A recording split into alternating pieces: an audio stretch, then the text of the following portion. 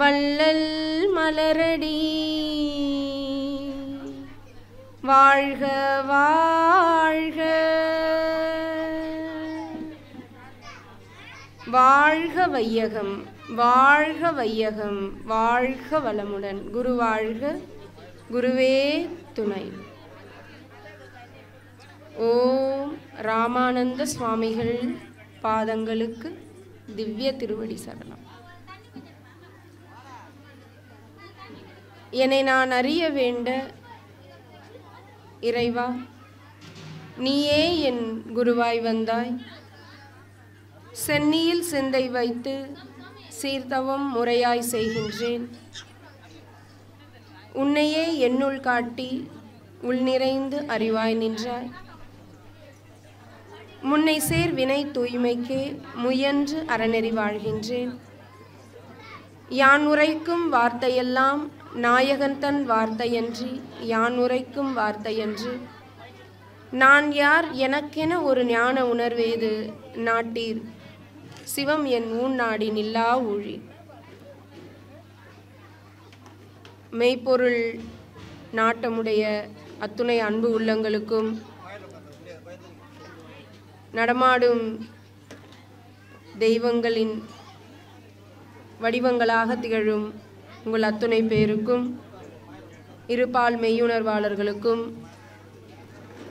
இந்த ஊர் வாழ் பொதுமக்களுக்கும், இந்த ராமானந்த சுவாமிகளினுடைய ஜீவ சமாதியை இனிதே நடத்தி வந்து கொண்டிருக்கும் அத்துணை அன்பு உள்ளங்களுக்கும், தொண்டு உள்ளங்களுக்கும், இன்னும் அத்துணை பேருக்கும் என்னுடைய பணிவான வணக்கங்கள், வாழ்த்துகள்.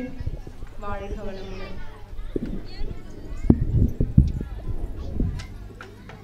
அருமையான ஒரு அறிமுக உரை.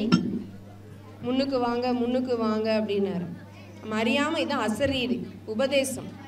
எல்லாரும் முன்னுக்கு வாங்க, எல்லாரும் முன்னுக்கு வாங்கன்னு சொன்னாங்களா?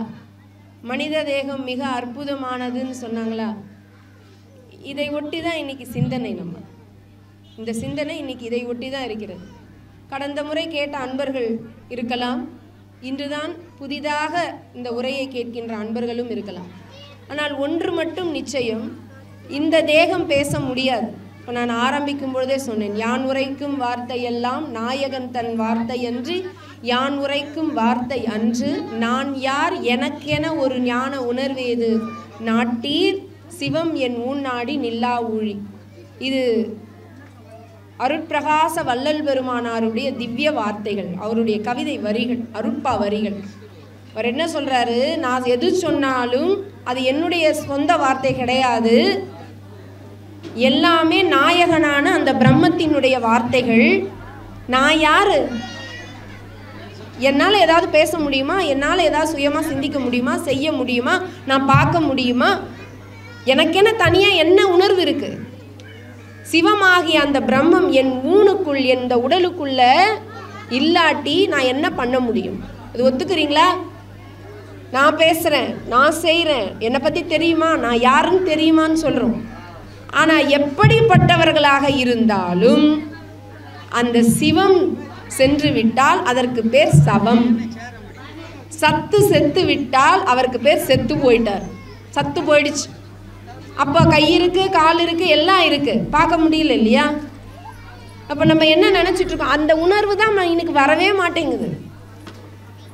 தர்மரிடத்தில் யட்சன் கேட்கிறார். யட்சன் எப்போ கேட்பார் தெரியுங்களா? மகாபாரதம் தெரியுமா? 5 அண்ணன் தம்பிங்க காட்டுக்கு போகிறாங்களா? அப்போ அவங்களுக்கு தண்ணி தாகம் எடுக்குமா? இதெல்லாம் தெரிஞ்சிருக்கும் உங்களுக்கு.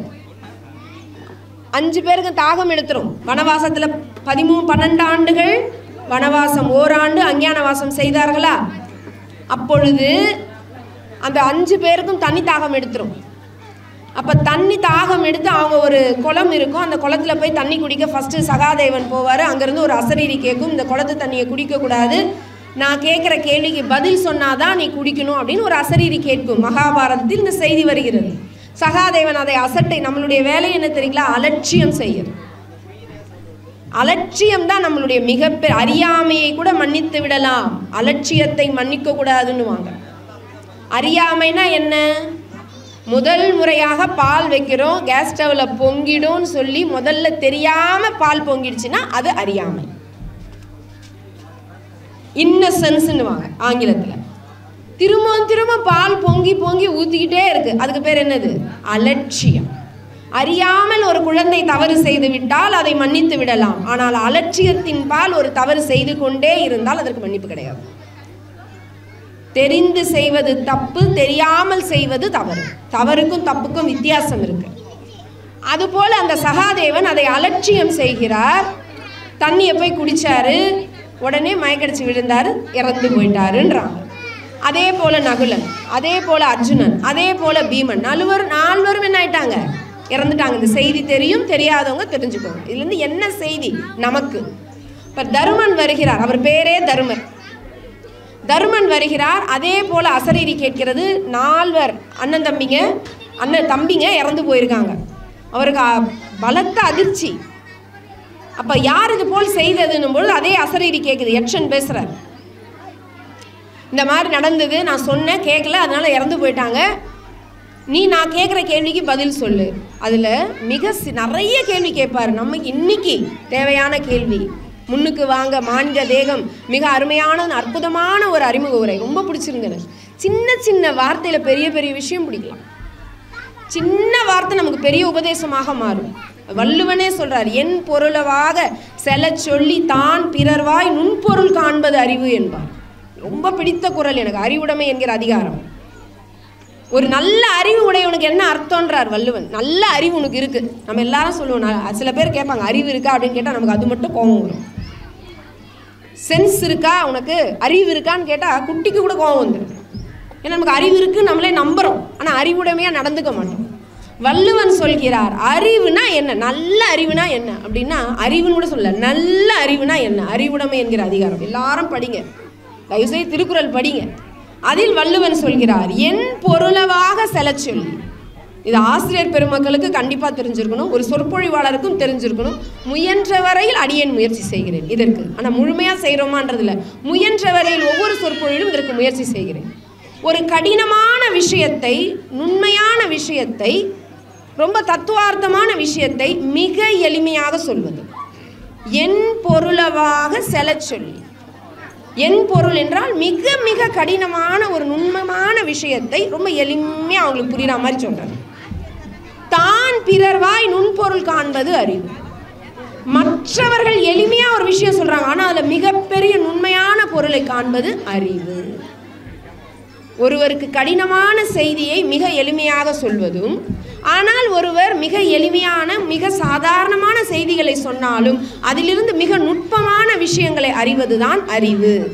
அதைத்தான் சொன்னேன். ஐயா சாதாரணமாக சொன்னதான் நினச்சிக்காதீங்க. ராமானந்தர் ஐயா கிட்ட இருந்து பேசுகிற ஒவ்வொரு வார்த்தையும் வேத வாக்கியம். ஒரு சித்தர் பீடத்திலிருந்து, ஒரு குரு சமாதியிலிருந்து பேசுகின்ற ஒவ்வொரு வார்த்தையும் என்ன சொல்லுவாங்க? ததாஸ்து, அப்படியே நடக்கட்டும்னு. அதனால இங்கே உட்காந்து கதை பேசாதீங்க. இது பயங்கரமான ஒரு ஆற்றல் நிறைந்த காலம். இந்த இடத்துக்குலாம் கும்பாபிஷேகமே தேவை கிடையாது. ஒரு சித்தர் சமாதி இருக்கிறது என்றால் 1000 கோயிலுக்கு இது கூட நான் கம்மியாக தான் சொல்கிறேன். ஒரு 1000 கோயிலுக்கு, கோடி கோயிலுக்கு நீங்கள் சுற்றி வந்த பலன் ஒரு சித்தர் கோயிலில் வந்து நம்ம கால் பதியிறது. ஏன் அப்படின்னா அவங்களுக்குள்ள எல்லா கடவுளும் அடக்கமாயிடுவாங்க. அவர்கள் செய்த தவத்தின் பலனின் காரணமாக ஒரு கடவுள் 2 கடவுள், நீங்கள் அவர் பெருமாள், வெங்கடேச பெருமாளே இவர் தான்ப்பா எனக்குன்னு குலதெய்வமாக நினைப்பவர்கள் அவரை நினச்சிங்கன்னா அவர் பெருமாள் தான். எனக்கு இல்லை திருவண்ணாமலை சிவபெருமானே அவர் தான் அப்படின்னு நினச்சிங்கன்னா அப்படி தான் அவர். இல்லை நான் கும்பிட்ற மாரியாத்தா, காளியாத்தா, இல்லை என் முருகன், என் விநாயகன், நீங்கள் எந்த இல்லை என் இயேசு, இல்லை என்னுடைய புத்தர், நீங்கள் எந்த வடிவத்தை எந்த கடவுளை நினைத்தாலும் ஒரு குருமாரால் மட்டும்தான் அப்படி காட்ட முடியும். அப்போ எல்லா சாமியும் அவங்களுக்குள்ள அடக்கும். நீங்கள் எத்தனை கோயிலுக்கு எத்தனை சாமி கும்பிடணும்னு நினைக்கிறீங்களோ அத்தனை சாமியும் கும்பிட்ட பலன் ஒரு குருவினுடைய பீடத்தில், ஒரு குருவினுடைய சமாதியில் நாம் இருக்கும் பொழுது பெறப்படுகிறது. அத்தனை அதிர்வு களம் இங்கே இருக்கும். அதனால் இங்கே உட்காந்துட்டு கதை பேசிட்டு இருந்தால் அவ்வளவு பாவமும் சேரும். தயவு செய்து, ஏன்னா அவங்க அந்த அளவுக்கு ஒரு ஆழ்ந்த தியான நிலையில் இருப்பாங்க. அது மட்டும் கிடையாது, அவர்களிடத்தில் அந்த நிலையை வேண்டி சூட்சுமமாக நிறைய சித்தர்கள் இங்கே உட்கார்ந்துட்டு இருப்பாங்க. ஐயா நீ அடைஞ்ச நிலைமையை நாங்கள் அடையணும், நீ அடைஞ்ச நிலைமையை நாங்கள் அடையணும்ட்டு அங்கங்கே வேண்டுதல் இருக்கின்ற அந்த ஸ்தூலத்தில் இருப்பவர்களும் சரி சூட்சமாக இங்கே உட்காந்து தவம் செஞ்சுருப்பாங்க. அவங்கள நம்ம தொந்தரவு பண்ணுற மாதிரி இருக்கும். இங்கே வந்து வாரி அள்ளிட்டு அழிய முடியாத செல்வத்தை வாங்கிட்டு போயிடலாம். அவ்வளோ பெரிய பேங்க் இது. அதனால் இந்த இடத்துல உட்காந்து நம்ம அதை பேசக்கூடாது. நல்ல அவங்களுடைய வார்த்தைகள் எப்படி யார் மூலியமாக தான் வந்து பேசுவாங்க. ராமானந்தரையா இப்போ நேரில் வந்து பேச முடியுமா? இல்லை. யாரையாவது ஒரு கருவியாக எடுத்துக்கொண்டு தாம் எதற்கு வந்தோம் என்பதை செய்வார்கள். சரியா? அதனால் என் பொருளவாக செல சொல்லி தான் பிறர்வாய் நுண்பொருள் காண்பது அறிவு. இன்னைக்கு நம்ம என்ன அறிவா அப்படின்றத நம்ம பார்க்கலாம். சரி, மீண்டும் நாம் தருமனுக்கு சென்று விடலாம். அப்போது அதில் நிறைய கேள்விகள் எச்சன் கேட்கிறார். அதில் குறிப்பிடத்தக்க ஒரு கேள்வியை இன்று அடியேன் பதிவு செய்கிறேன். அந்த எச்சன் கேட்குறாரு, தர்மா இந்த உலகத்திலேயே மிகப்பெரிய அதிசயம் எது? எல்லாரும் கேளுங்க. இந்த உலகத்திலேயே மிகப்பெரிய அதிசயம் எது? நம்ம எல்லாரும் ஒன்று ஒன்று சொல்லுவோம். தாஜ்மஹால் மிகப்பெரிய அதிசயம், எகிப்து பிரமிடுகள் அதிசயம், பாபிலோன் தொங்கும் தோட்டம் அதிசயம், ஈபில் டவர் அதிசயம், இந்த மாதிரி நிறைய சொல்லுவோம். நமக்கு அதானே அதிசயம். ஆனால் தர்மன் சொல்கிறார், அதிசயத்திலும் எது தெரியுமா எனக்கு அதிசயமா தெரியுது? எல்லாருக்கும் இந்த கேள்வியை நல்லா தயவு செய்து உங்கள் காதுகளையும் உங்கள் மனத்தையும் உங்கள் அறிவையும் தயவு செய்து இந்த 1 மணி நேரம் என்கிட்ட கொடுத்துருங்க. உங்கள் திரும்பி இந்த இடத்த விட்டு போகும்போது உங்கள் வாழ்க்கை மிகப்பெரிய ஒரு மாற்றத்தை உண்டாக்கும். இது சத்தியம். இந்த இடத்துல இருந்து ஐயாவுடைய வார்த்தையா சொல்றேன். மிகப்பெரிய திருப்பு முனையை நீங்கள் சந்திப்பீர்கள். ஆனால் அதை மட்டும் செஞ்சிருங்க. அப்போ தருமன் சொல்கிறார், எனக்கு மிகப்பெரிய அதிசயம் என்ன தெரியுமா? எல்லாருக்கும் தோணணும். நாளுக்கு நாள் இந்த உலகத்தில் ஒவ்வொரு மனிதனும் இறந்து கொண்டிருப்பதை நாம் பார்க்கிறோமா இல்லையா? யாருமே சாவை பார்த்ததே இல்லைன்றவங்க யாரு?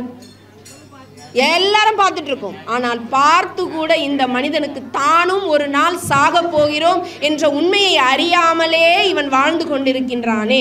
இது மட்டும் தெரிஞ்சிச்சுன்னா தப்பே பண்ண மாட்டாங்க. இந்த உணர்வு இருந்துகிட்டே இருக்கணும். நாமளும் செத்து போகிறோம், நாமளும் செத்து போகிறோம். என்னடா அம்மா வந்து இந்த இடத்துல ஒரு புனிதமான ஒரு மங்களமான இடத்துல உட்கார்ந்து அமங்கலமான வார்த்தையை பேசுகின்றார்கள் என்று நினைக்காதீர்கள். இதுதான் இருப்பதிலேயே மங்களம். இந்த உடல் என்கிற உபாதை விட்டு போக போகிறோம். ஆனால் எப்படி அந்த மரணத்தை வெல்லுபவர்கள் யாரும் கிடையாது. ஆனால் மரணமில்லா பெருவாழ்வை அடையலாம். எப்படி தெரியுங்களா? மரணம் அடையும் பொழுது அந்த மரணத்தினுடைய துக்கத்தை நாம் சந்திக்காமல் சாகலாம். அது ஒரு குருவினுடைய சன்னிதானத்தில் வந்தவங்களுக்கு தான் நடக்கும். அப்ப இந்த அதிசயத்துல மிகப்பெரிய அதிசயம் எதுவும் எனும்போது தர்மன் சொல்கிறார், இந்த மரணத்தினுடைய பயம், இந்த மரணத்தினுடைய பயம் இருக்கு எல்லார்ட்டையும். மரணத்தை பற்றி அவேர்னஸ், விழிப்புணர்வு இந்த மக்களுக்கு இல்லை. அப்படி இருந்தா எல்லாம் பாவம் செய்வோமா? எல்லாரும் சொத்து சேர்க்குறாங்க. 4 வீடு 10 வீடு கோடி 60 லட்சம் கோடின்றாங்க. ஒரு ஆசிரியர் பணியில் இருக்கவங்க தவறு செய்கிறாங்க. ஒரு மருத்துவத்துறையில் எந்த துறையிலும் தவறு இல்லாமல் இல்லை. என்ன ஒரே காரணம்? ஆசை ஆசை ஆசை, பணம் பணம். என்ன பண்ண போகிறோன்னே தெரியல. ஐயா செத்து தான் போக போகிறோம்.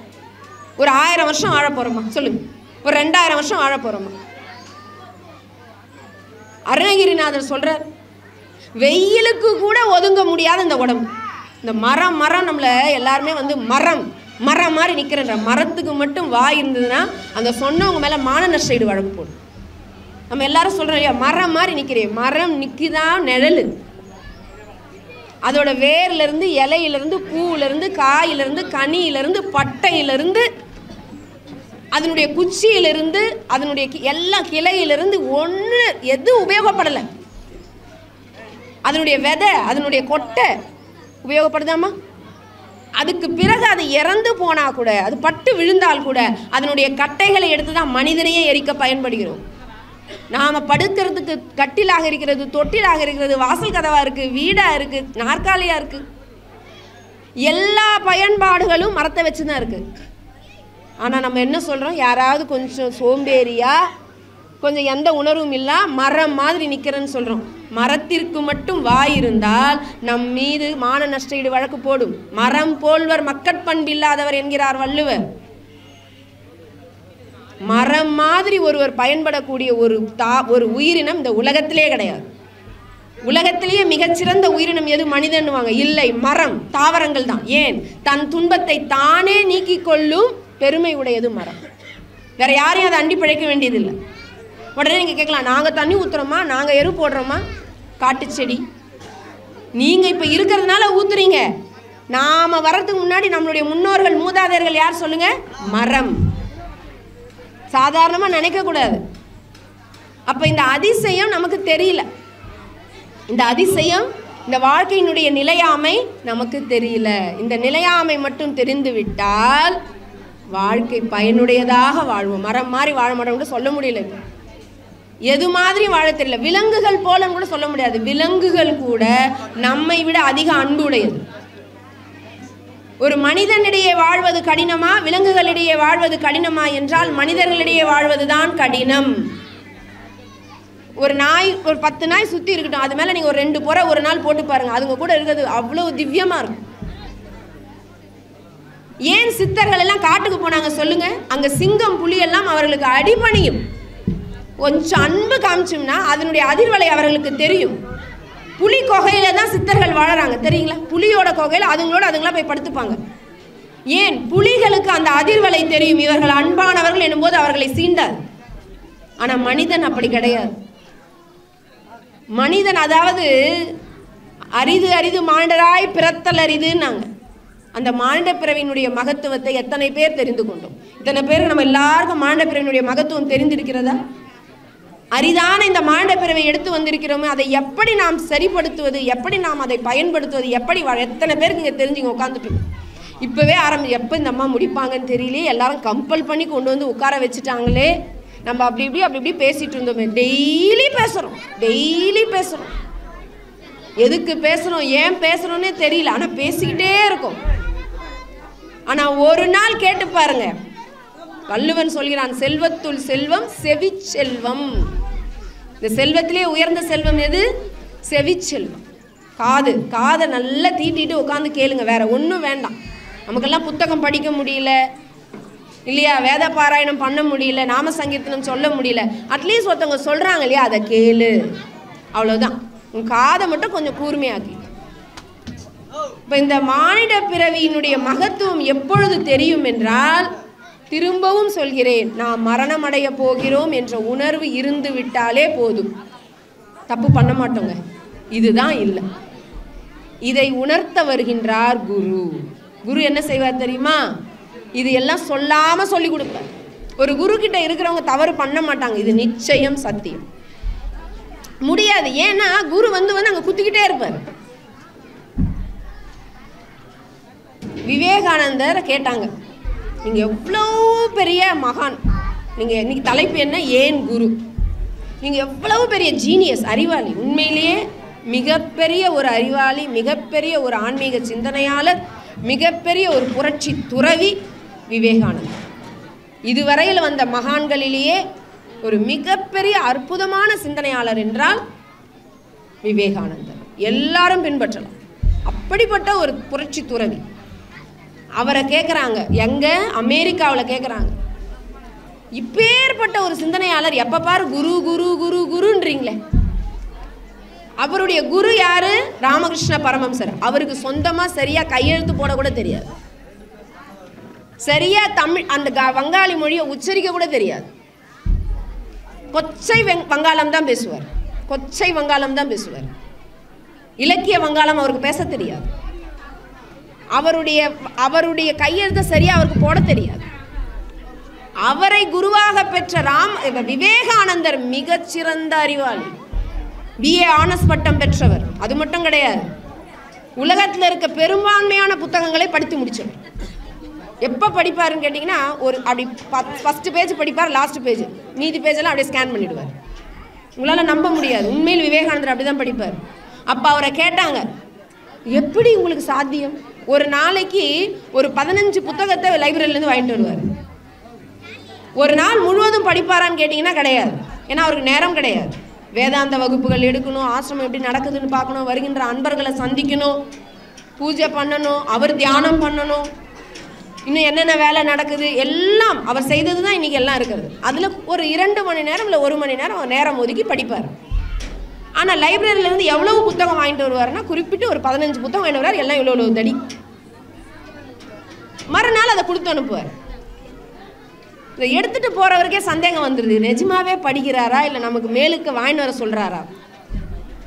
இவருக்கு வந்துருச்சு சந்தேகம், இவருடைய சீடருக்கு சந்தேகம் வந்து விட்டது என்று விவேகானந்தருக்கு தெரிகிறது. உடனே விவேகானந்தர் சொல்கிறார், அப்படியே படுக்கையில் படுத்துட்டே சொல்கிறார், உடம்பு முடியல அவருக்கு. நீ அந்த புத்தகத்தை எடு, ஒரு புத்தகத்தை எடுக்க சொல்கிறார். எடு. சீடனுக்கு புரியல, ஏன்னா அவனுக்கு சந்தேகம் வந்துருச்சு, இவர் படிக்கிறாரா இல்லையா. எடுத்துட்டு ஏதாவது ஒரு பேஜ், 450வது பேஜ் இந்த புத்தகம். என்ன பேஜ்ன்னாரு. பக்கம் என்ன? 451. அந்த பேஜில் என்ன விஷயமோ அப்படியே மனப்படமாக சொல்கிறார். வேற ஏதாவது பேஜ் திருப்புறார், அந்த செய்தியை அப்படியே சொல்கிறார். சீடன் அதிர்ந்துட்டான். அப்போ இவர் படிக்கிறார். நம்மலாம் கூட படித்தோம். 450வது பேஜில் என்ன இருந்து தெரியுமா? முதல்ல சொல்ல தெரியுமா? புத்தகத்தில் இப்போ நான் பேச போயிடுறேன், அம்மா பேசிட்டு வெளியே போன பிறகு நீங்கள் கேட்டிங்கன்னா என்ன செய்தி, ஏதோ விவேகானந்தர் நாங்கள் அது சொன்னாலே பெரிய விஷயம், அவ்வளவுதான். ஆனால் அந்த விவேகானந்தர் அதை சொல்கிறார். உடனே சீடனுக்கு ஆச்சரியமாயிடுச்சு, எப்படி முடிந்தது உங்களால்? விவேகானந்தர் சொன்ன செய்தி அவர் சொல்கிறாரு, 12 வருடங்கள் எவன் ஒருவன் குருவினுடைய உபதேசத்தில் இருந்து அவருடைய கொள்கையின்படி வாழ்கின்றானோ, வழுவாது இருக்கின்றானோ, அவனால் எதுவும் சாத்தியம். அந்த புத்தகம் அவனுக்கு வசப்பட்டுடுமா? உலகமே வசப்படும் பொழுது இந்த புத்தகம் எனக்கு வசமாகாதா? அவ்வளவுதான். இந்த புத்தகத்தை அப்படி பார்ப்பேன், அதை தன்னுடைய செய்திகள் எல்லாம் எனக்கு மூளையில் இறங்கிடும்.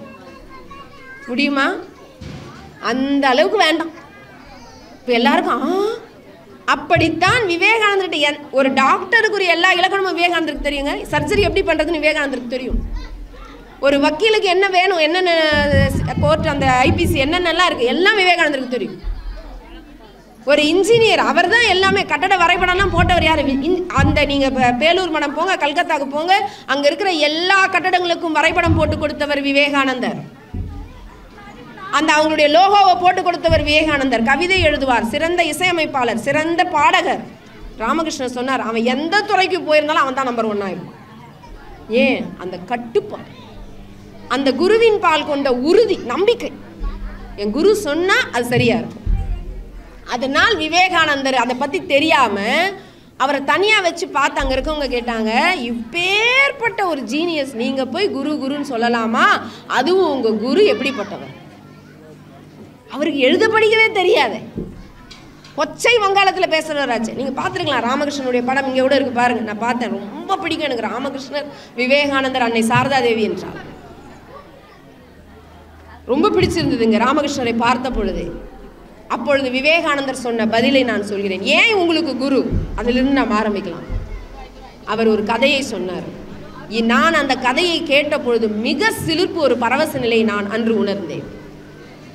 அதாவது ரொம்ப சாதாரணமாக இருக்கும் இந்த கதை. நான் சொன்னேன் இல்லையா, என் பொருளவாக செல்ல சொல்லி தான் பிறர்வாய் நுண்பொருள் காண்பது அறிவு. பார்க்கலாம் இந்த செய்தி எப்படி உள்ள பதியுதுன்னுட்டு. அதாவது ஒரு பெரிய கிணறு, அந்த கிணறு ஃபுல்லாக சேறு இருக்கு, தண்ணி இல்லை. இப்படி போயிட்டே இருந்த இந்த தவளைங்க கூட்டம் அப்படி போயிட்டே இருக்கு. அதுங்க ஜம்ப் பண்ணணும், அந்த அந்த கிணத்தை அப்படி ஜம்ப் பண்ணும்போது ஒரு 3-4 தவளைங்க அந்த கிணத்துக்குள்ளே விழுந்துருச்சு. தண்ணி இருந்தால் தான் உயிர் வாழ முடியும், சேறு இருந்தால் உள்ளே மூழ்கி செத்துருவாங்க. அந்த சேருலேருந்து அதுங்க ஜம்ப் பண்ணி மேலே வரணும். ஆனால் கிணற்றினுடைய உயரம் அதிகம். அங்கே இருந்த ஒரு 3 தவளைங்க, பெரிய தவளைங்க அப்படி இப்படி ட்ரை பண்ணி ஜம்ப் பண்ணி மேலே போயிடுச்சு. ஒரு குட்டி தவளை அதால் ஜம்ப் பண்ண முடியல. அதனுடைய சக்திக்கு அப்பாற்பட்டதாக அந்த உயரம் இருக்கிறது. ஆனால் உயிரை காப்பாற்றிக்கணுன்ற ஆவல் மட்டும் அதுக்கு இருக்குது. ஏதாவது செத்து போகணுன்னு யார் விரும்பும்? தவளை கூட விரும்பாது, ஒரு புழு கூட விரும்பாது. அது மகாபாரதத்தில் சாந்தி பருவத்தை அதை படிங்க. சாந்தி பருவத்தில் வியாசர், அதாவது பீஷ்மர் சொல்வதாக மிகப்பெரிய ஒரு கருத்து அமையும். அதெல்லாம் படிங்க, சாந்தி பருவம் படிங்க. அதில் புழு எப்படி வாழ துடிக்கிறது என்பது காட்டுவாங்க. அதுபோல் இந்த தவளை அப்படியே ஜம்ப் பண்ணி வரணும் அப்படின்னு நினைக்குது, அதால் முடியல. ஆனால் பயப்படுது. கேட்கலையாம்மா? சத்தம் வருதா? கேட்குதுங்களா? சரி. இப்போ இந்த தவளை ஜம்ப் பண்ணணும்னு பார்க்குது. ஆனால் சக்திக்கு அப்பாற்பட்டதாக இருக்கிறது. எப்படி ஜம்ப் பண்ணுறதுன்னு தெரியல. ஆனால் பயப்படுது. சாக போகும்போது எப்படி இருக்கும் தெரியுங்களா? மரண பயம். அப்போ அது பயப்படுது. மேலே இருக்கிற அதோட ஃப்ரெண்ட்ஸ் தவளைங்க, நீ ஜம்ப் பண்ணிடலாம், கொஞ்சம் ட்ரை பண்ணு, நீ ஜம்ப் பண்ணு. நான் முயற்சி பண்ணிட்டேன், இதுக்கு மேலே என்னால் முடியாது, நான் கொஞ்சம் கொஞ்சமாக மூழ்கிட்டு இருக்கேன், நான் செத்து போய் போகிறேன், நீ எங்கள் அம்மா கிட்ட சொல்லிவிடு, எங்கள் அப்பா கிட்ட சொல்லிவிடு, எங்கள் அண்ணங்கிட்ட சொல்லிவிடு அப்படின்னு அது சொல்லிட்டுது. சொல்லிவிட்டு நான் செத்து போக போகிறேன்னும்போது இந்த தவளைங்கள்லாம் கத்துது. நல்லா கவனிங்க. ஏன் குரு அந்த பக்கமாக ஒரு வயசான தவளை அப்படி கிராஸ் பண்ணுது. விவேகானந்தர் சொன்ன கதை. சாதாரணமாக ஒரு சின்ன சின்ன விஷயம் கூட அப்படியே உள்ள அடிப்பார், ஆணி மாதிரி அடிப்பார், நம்மள சவுக்கடி மாதிரி விழும் ஒவ்வொன்றும். அப்போது அந்த வயசான தவளை அது போது என்ன நடக்குதுன்னு அது எட்டி பார்க்குது, அது விஷயத்தை புரிஞ்சுக்கிச்சு. இவங்க சொல்கிறது இல்லாமல் அந்த பெரிய தவளை வந்து சொல்லுது, உன்னால் முடியும், நீ ஜம்ப் பண்ணு, நீ சாக பிறந்தவன் கிடையாது, நீ வாழ பிறந்தவன், நீ சாதிக்க பிறந்தவன், நீ ஏன் ஜம்ப் பண்ணுது. இல்லை, என்னால் முடியல, நான் எவ்வளவு நேரமோ முயற்சி பண்ணிட்டேன், நான் சாகத்தான் வேணும், நான் இந்த சேரில் மூழ்கி சாகத்தான் வேணும்னு சொல்லுது. இந்த தவளை சொல்லுது, நான் ஒத்துக்க மாட்டேன், நீ சாகக்கூடாது, நீ ஜம்ப் பண்ணுன்னு சொல்லுது. ஆனாலும் அந்த தவளையால் ஜம்ப் பண்ண முடியல. உடனே இந்த வயசான தவளை சொல்லுது, ஐயோயோ பெரிய பாம்பு உன்னை மூழ்கிறதுக்கு வாயை திறந்துன்னு உட்காந்துட்டு என்ன அதுன்னுச்சு, ஜம்ப் பண்ணி மேலே வந்துச்சு. இதை சொல்லி விவேகானந்தர் சொன்னார், இதைத்தான் என் குரு செய்தார். தயவு செய்து விவேகானந்தர் வரலாறை படிங்க. ராமகிருஷ்ணரை அவர் சந்தித்தது 1882 81 கடைசி. சரியா, அது தகவல் சொல்லலை. 81 லாஸ்ட்டில் சந்திச்சாரா இல்லை 82 ஃபர்ஸ்ட்டில் சந்திச்சாரா, டிசம்பரா ஜனவரியா ஞாபகம் இல்லைன்றாங்க. சாதாரண 19 வயது இளைஞர். அப்போ அவருக்கு 19 வயசு தான். அப்போ ஒன்றுமே இல்லை, ஒரு போராளி, குழப்பவாதி. அதாவது தெளிவு இருக்கும், ஆனால் கடவுளை பற்றிய நிறைய கேள்விகள் அவருக்குள்ளே இருந்தது. அருவமாக இருந்திருக்காரு, அருவம் தான் கடவுளின் இருக்காரு, உருவம் தான் கடவுளின் இருக்காரு, கடவுளே இல்லைன்னு ஒரு காலத்தில் சொல்லியிருக்காரு. இப்படிப்பட்ட ஆன்மீகவாதி ஒரு காலகட்டத்தில் நாத்திகவாதியாக வாழ்ந்தவர். இப்படிலாம் குழப்பம் அடைஞ்சாதான் உண்மை கடவுளை பிடிக்க முடியும். அந்த ராமகிருஷ்ணரை சந்தித்த அந்த வினாடி ராமகிருஷ்ணர் சொல்கிறார் அவருடைய சீடர்கள் கிட்ட, நீ உலகத்திற்கே செய்தியை கொண்டு போக போகிறாய் என்றார். யார்? 19 வயசு விவேகானந்தரை பார்த்து. அப்ப நரேந்திரன், என் நரேந்திரன் இந்த உலகத்திற்கே செய்தியை கொண்டு போக போகிறான்னு அங்க இருந்த சீடர்களே அதிகமா சிரிச்சவர் விவேகானந்தர் தான். குலுங்கி குலுங்கி சிரிக்கிறார்.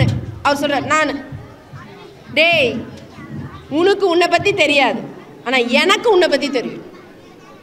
உனக்கு உன்னை பற்றி தெரியாது, ஆனால் எனக்கு தெரியும்.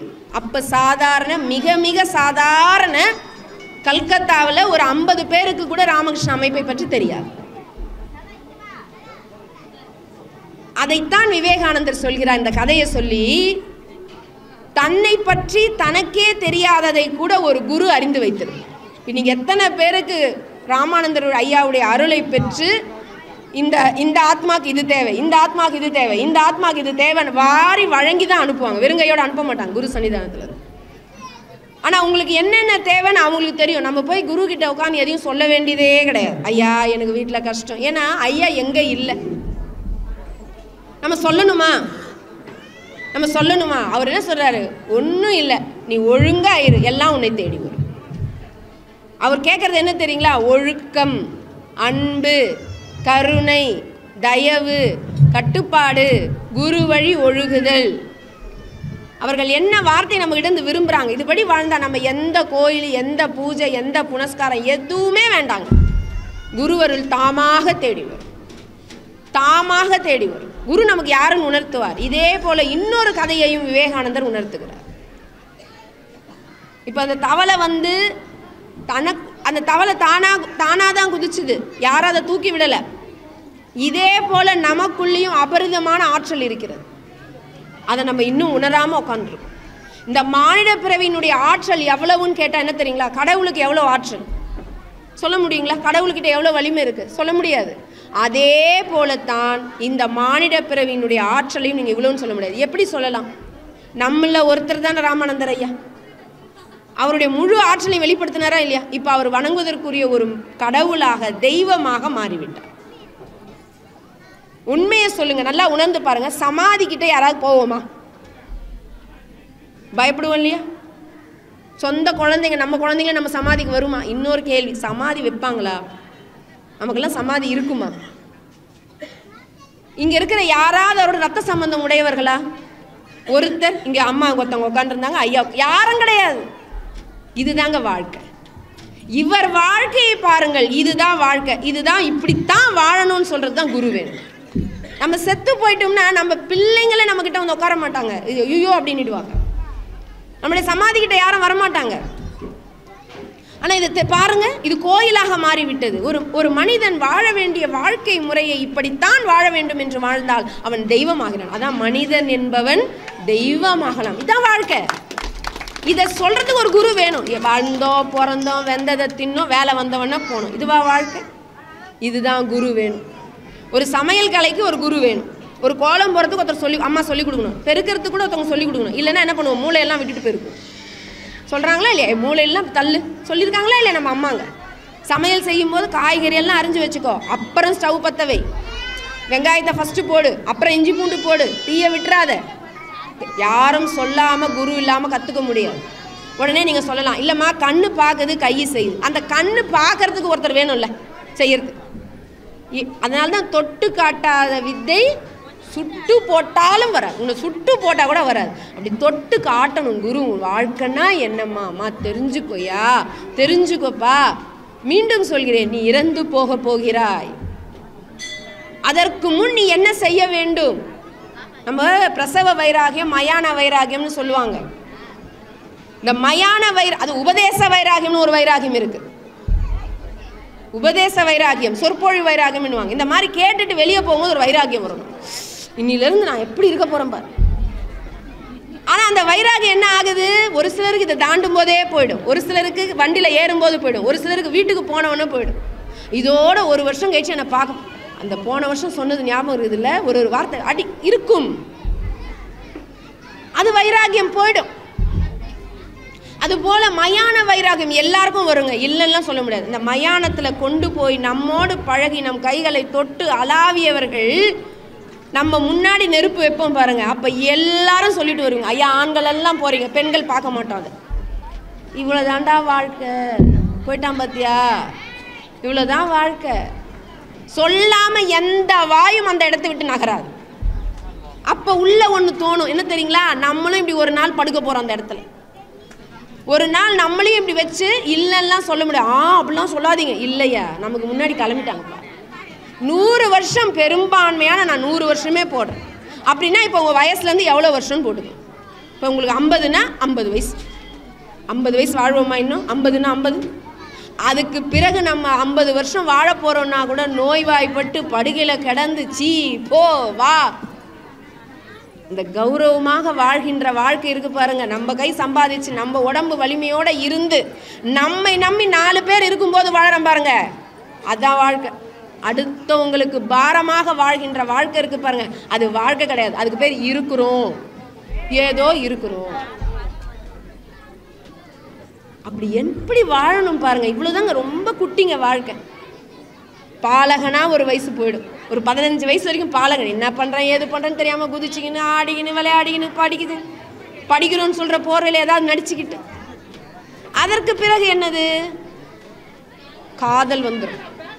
எப்போ கடவுளை தேட போகிறோம். அப்புறம் என்ன வந்துடும்? நடுநடுல பிணி வந்துடும். அப்புறம் என்ன வந்துடும்? பசி வந்துடும்.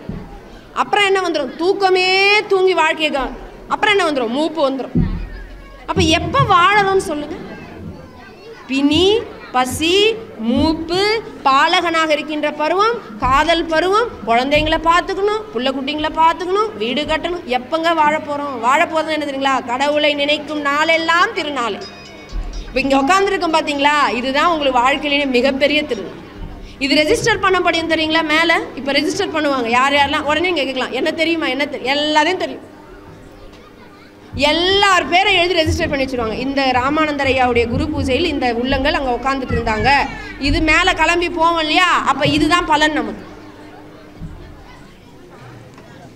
ஒரு பாட்டு கண்ணதாசன் எழுதியிருப்பார், ரொம்ப ரொம்ப பிடிச்ச பாட்டு. யாருக்குமே இங்கே பிடிக்கலன்னா நீங்கள் சொல்ல மாட்டீங்க. ஆடிய ஆட்டம் என்ன பிடிக்கலன்னு சொல்கிற ஒரு உள்ளம் கூட இங்கே வர முடியாது. இப்போ எல்லாருக்கும் ஒரு மாதிரி சிரிச்சிங்க. இப்போ அப்படியே உள்ளம் பூரிக்கும். பேசிய வார்த்தை என்ன, தேடிய செல்வம் என்ன, திரண்டதோர் சுற்றம் என்ன. இந்த 4 வரியே போகும். அடுத்த வரி, கூடு விட்டு ஆவி போனால் கூடவே வருவதென்ன. இந்த பாட்டு சொல்லாததை நான் சொல்ல முடியாது. டெய்லி கேளுங்க இதில். வீடு வரை உறவு, வீதி வரை மனைவி, காடு வரை பிள்ளை, கடைசி வரை யாரோ. இது கண்ணதாசன் கடைசி வரை யாரோன்னு போட்டார். இந்த வரி யாருடையது தெரியுங்களா? நிறைய பேர் பட்டினத்தடிகளினுடைய அன்பர்கள் இங்கே உட்கார்ந்துட்டு இருக்கலாம். அவர் மனையாளும் மக்களும் வாசல் மட்டை. கடைசியில் அவர் நாம் செய்த தவமும் அறமும் தான் கடைசி மட்டேனுவர்.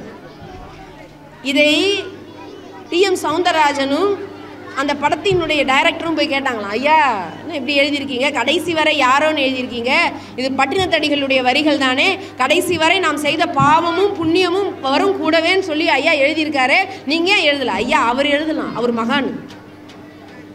நான் எழுதலாமா? பாவ புண்ணியத்தை அலைசி ஆராய்ந்தவர் அவர், வினையை பற்றி அப்படியே பிழிஞ்சு ஜூஸ் மாதிரி கொடுத்தவர் அவர்.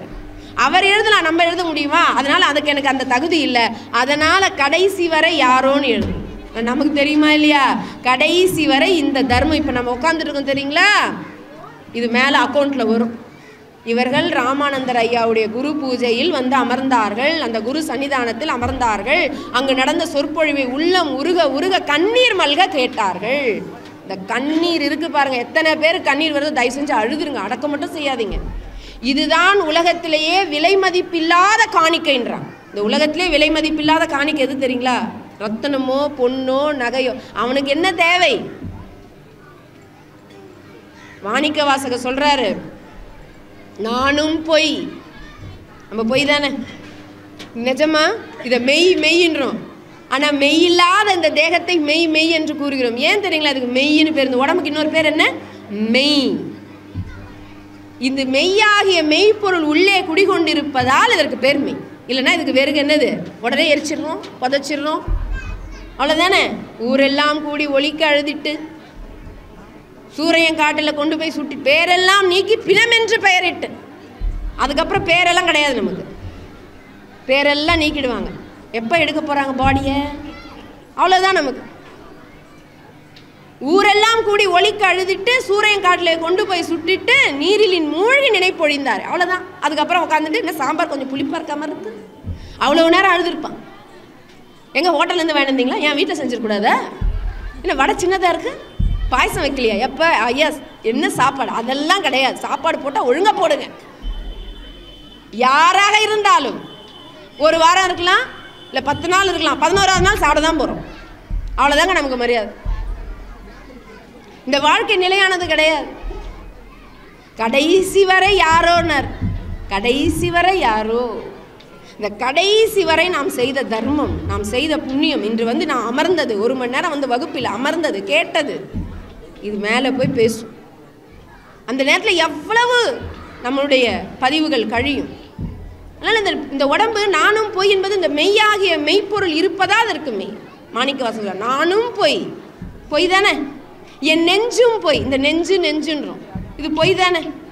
இந்த நெஞ்சுன்றது உண்மையா? ஒரு சமயம் அன்பாக இருக்குது, ஒரு சமயம் கோவப்படுது, ஒரு சமயம் ஒருத்தங்கிட்ட நல்லா பேசி பழகணும், ஒரு சமயம் அவங்கள பார்த்தாலே வெறுக்குது, ஒரு சமயம் சந்தோஷமாக இருக்குது, ஒரு சமயம் துக்கமாக இருக்குது, ஒரு சமயம் கடவுளையே நாடுது, ஒரு சமயம் இந்த கடவுளை வேணான்னு சொல்லுது, ஒரு சமயம் புள்ள மேலே அன்பு காட்டுது, ஒரு சமயம் புள்ள பார்த்தாலே வெறுப்பாக இருக்குது. இந்த நெஞ்சம் உண்மையாக இருந்தால் ஒரு மாதிரி தானே இருக்கணும், பல்வேறு வகையான பரிமாணங்களை எடுக்கிறது. அப்போ என் நெஞ்சும் பொய், கரெக்டு தானம்மா. என் அன்பும் பொய்.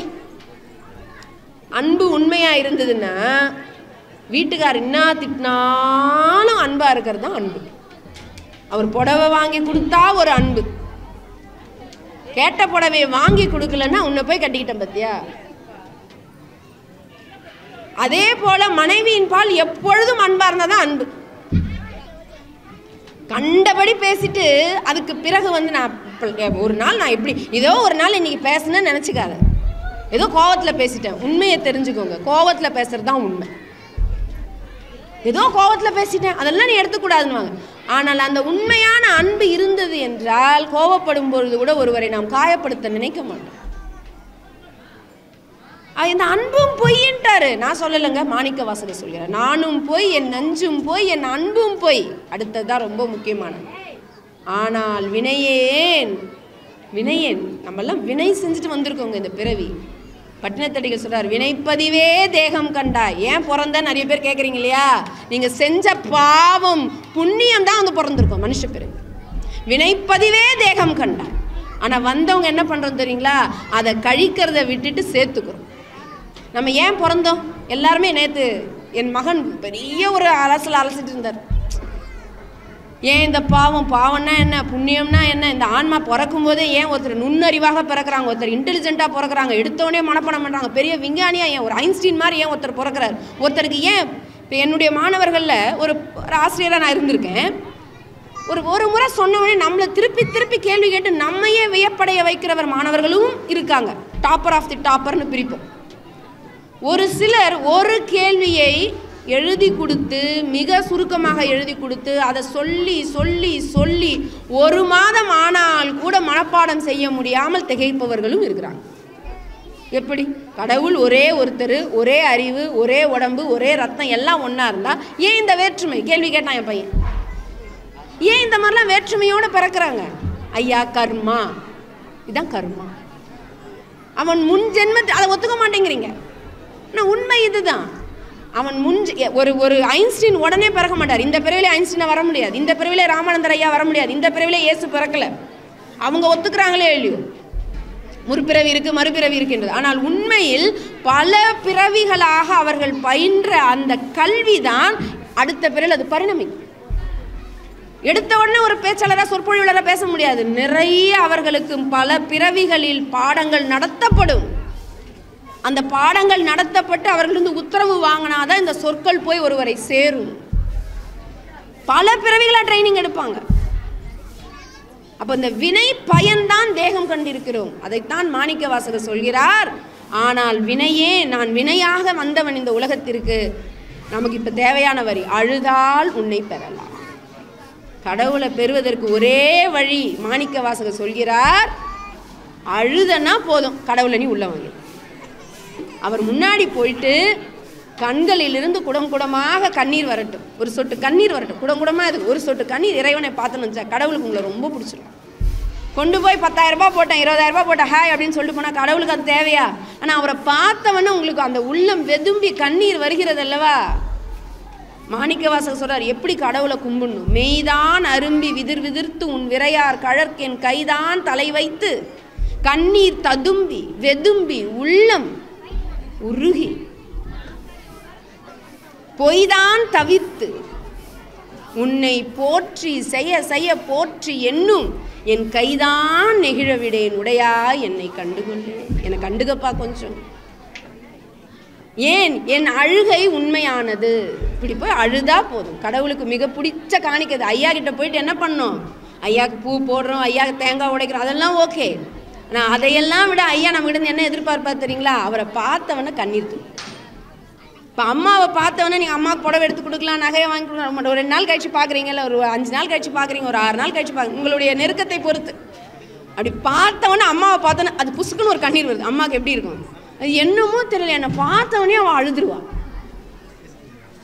அந்த அழுகதாங்க நம்மளை. என் பொண்ணு என்னை பார்த்தோன்னே, அப்போ உண்மையாக என்ன பண்ண, அவளுக்கு 1000 திட்டினாலும் என்னை பார்த்தவொன்னே கண்ணீர் வருதா? உண்மையான பாசம் தெரியுமா? விடுமா உங்களை பார்த்தவொன்னே கண்ணீர் விடுற குழந்தை உங்களை அனாதாசிரமத்தில் விடுமா? உங்களுக்கு உடம்பு சரியில்லைன்னா கவனிக்காமல் இருக்குமா? அந்த கண்ணீர் தாங்க உண்மை. பணம் அனுப்புகிறான், அது பெருசு கிடையாது. எனக்கு தீபாவளி பொங்கலுக்கு புடவை வாங்கி தராரு, நகை, அதெல்லாம் பெருசு கிடையாது. உங்களை கண்டவுடன், அவர் உங்களை நினைத்தவுடன், உங்கள் பேச்சை கேட்டவுடன், உங்கள் குரலை கேட்டவுடன் கண்ணீர் வருகிறதா? அது அன்பு. அன்பு உண்மை, பொய்யல்ல. அதைத்தான் மாணிக்க வாசகர் சொல்றார், நானும் பொய், என் நெஞ்சும் பொய், என் அன்பும் பொய், ஆனால் வினையேன் அழுதால் உன்னை பெறலாம். ஏன் இந்த வரியை சொன்னா, எதிரில் ஒரு அம்மையார் அழுவதை கண்ட்ரோல் பண்ணாங்க. வேண்டாம், அழுங்க. இறைவன் அதை தான் விரும்புகிறாரு. அழும் பொழுது மிகப்பெரிய கர்மங்கள் கழிகிறதுன்றாங்க. மிகப்பெரிய பாவெல்லாம் கழுவிடும். நீங்கள் அழ அழ அழ கத்தரி அழணும். மிகப்பெரிய பாவங்கள் கழுவப்படுகிறது. இதெல்லாம் எப்போ தெரியும்? ஒரு குரு வந்தால் தெரியும். ஏன்னா வாழ்க்கைனே என்னன்னே தெரியாமல் ஜாலியாக இருந்துக்கிட்டு தின்று திரிந்து உறங்கவோ பிறந்தோம் என்று. எல்லா விலங்குகளும் தின்கிறது, நாமளும் சாப்பிட்றோம். எல்லா விலங்குகளும் திரியுது, நாமளும் திரிகிறோம். எல்லா விலங்குகளும் இனப்பெருக்கம் செய்கிறது, நாமளும் செய்கிறோம். எல்லா விலங்குகளும் உறங்குகிறது, நாமும் உறங்குகிறோம். எல்லா விலங்குகளும் சம்பாதிக்கல, நாம சம்பாதிக்கிறோம். அது உணவுக்கு மட்டும் வேட்டையாடிட்டு அதோடு அது ஜாலியாக என்ஜாய் பண்ணுது வாழ்க்கை. நமக்கு இருக்கிற கமிட்மெண்ட்ஸ் இருக்கு பாருங்க. அப்பா அப்பா அப்பா. அவங்களுக்கு படுக்கன்னா ஒரு மரம் போதும், மிஞ்சி போனால் ஒரு கூடு கட்டிப்பாங்க. அது கூட இனப்பெருக்கம் செய்யும், முட்டையிடும் போது தான் அது கூடு கட்டும். அதோட அந்த கூடை கலைச்சிடும் தெரியுங்களா? அதோட அந்த கூடை என்ன பண்ணிடும்? கலைச்சிடும். அதுக்கு ஒரு மலை குகை போதும் ஒரு சிங்கமும் புலியும் வாழறதுக்கு. நமக்கு பாருங்க இப்போ வீடுன்ற பேரில் லட்சம் லட்சமாக போட்டு கட்டி அதனும் ஃபால் சீலிங்காக அந்த தரை என்னமோ சொல்கிறாங்க, பாத்ரூம் என்னமோ சொல்கிறாங்க, அதுக்கு சோஃபா செட்டு என்ன, டைனிங் டேபிள் என்ன, அந்த செவத்துக்கு அடிக்கிற சுண்ணாம்பு என்ன, அந்த வாலில் மாட்டுற அந்த டிசைனிங் என்ன, அந்த டிவி என்ன, ஃப்ரிட்ஜு என்ன, ஏசி என்ன, ஃபேன் இன்னும் என்ன என்ன என்ன என்ன என்ன இருந்தா நின்னா 1 அடி, உட்கார்ந்தா 2 அடி, படுத்தா 6 அடி, உண்பது நாழி, உடுப்பது 4 முறை. சாப்பாடு எவ்வளவுதான் உங்கள் வீட்டில் மூட்டை மூட்டை மூட்டை மூட்டையாக உங்களுடைய அந்த கிடங்குல அரிசி இருக்கட்டும், எவ்வளோ சாப்பிட முடியும்? உங்கள் வயிறு பிடிக்கிற கொள்ளளவுக்கு மேலே சாப்பிட முடியாது. அது கூட சாப்பிட்டீங்கன்னா சுகர் வந்துடும், அஜீரணமாயிடும். இவ்வளவு தாங்க சாப்பிட முடியும். உடுப்பது 4 முழம்.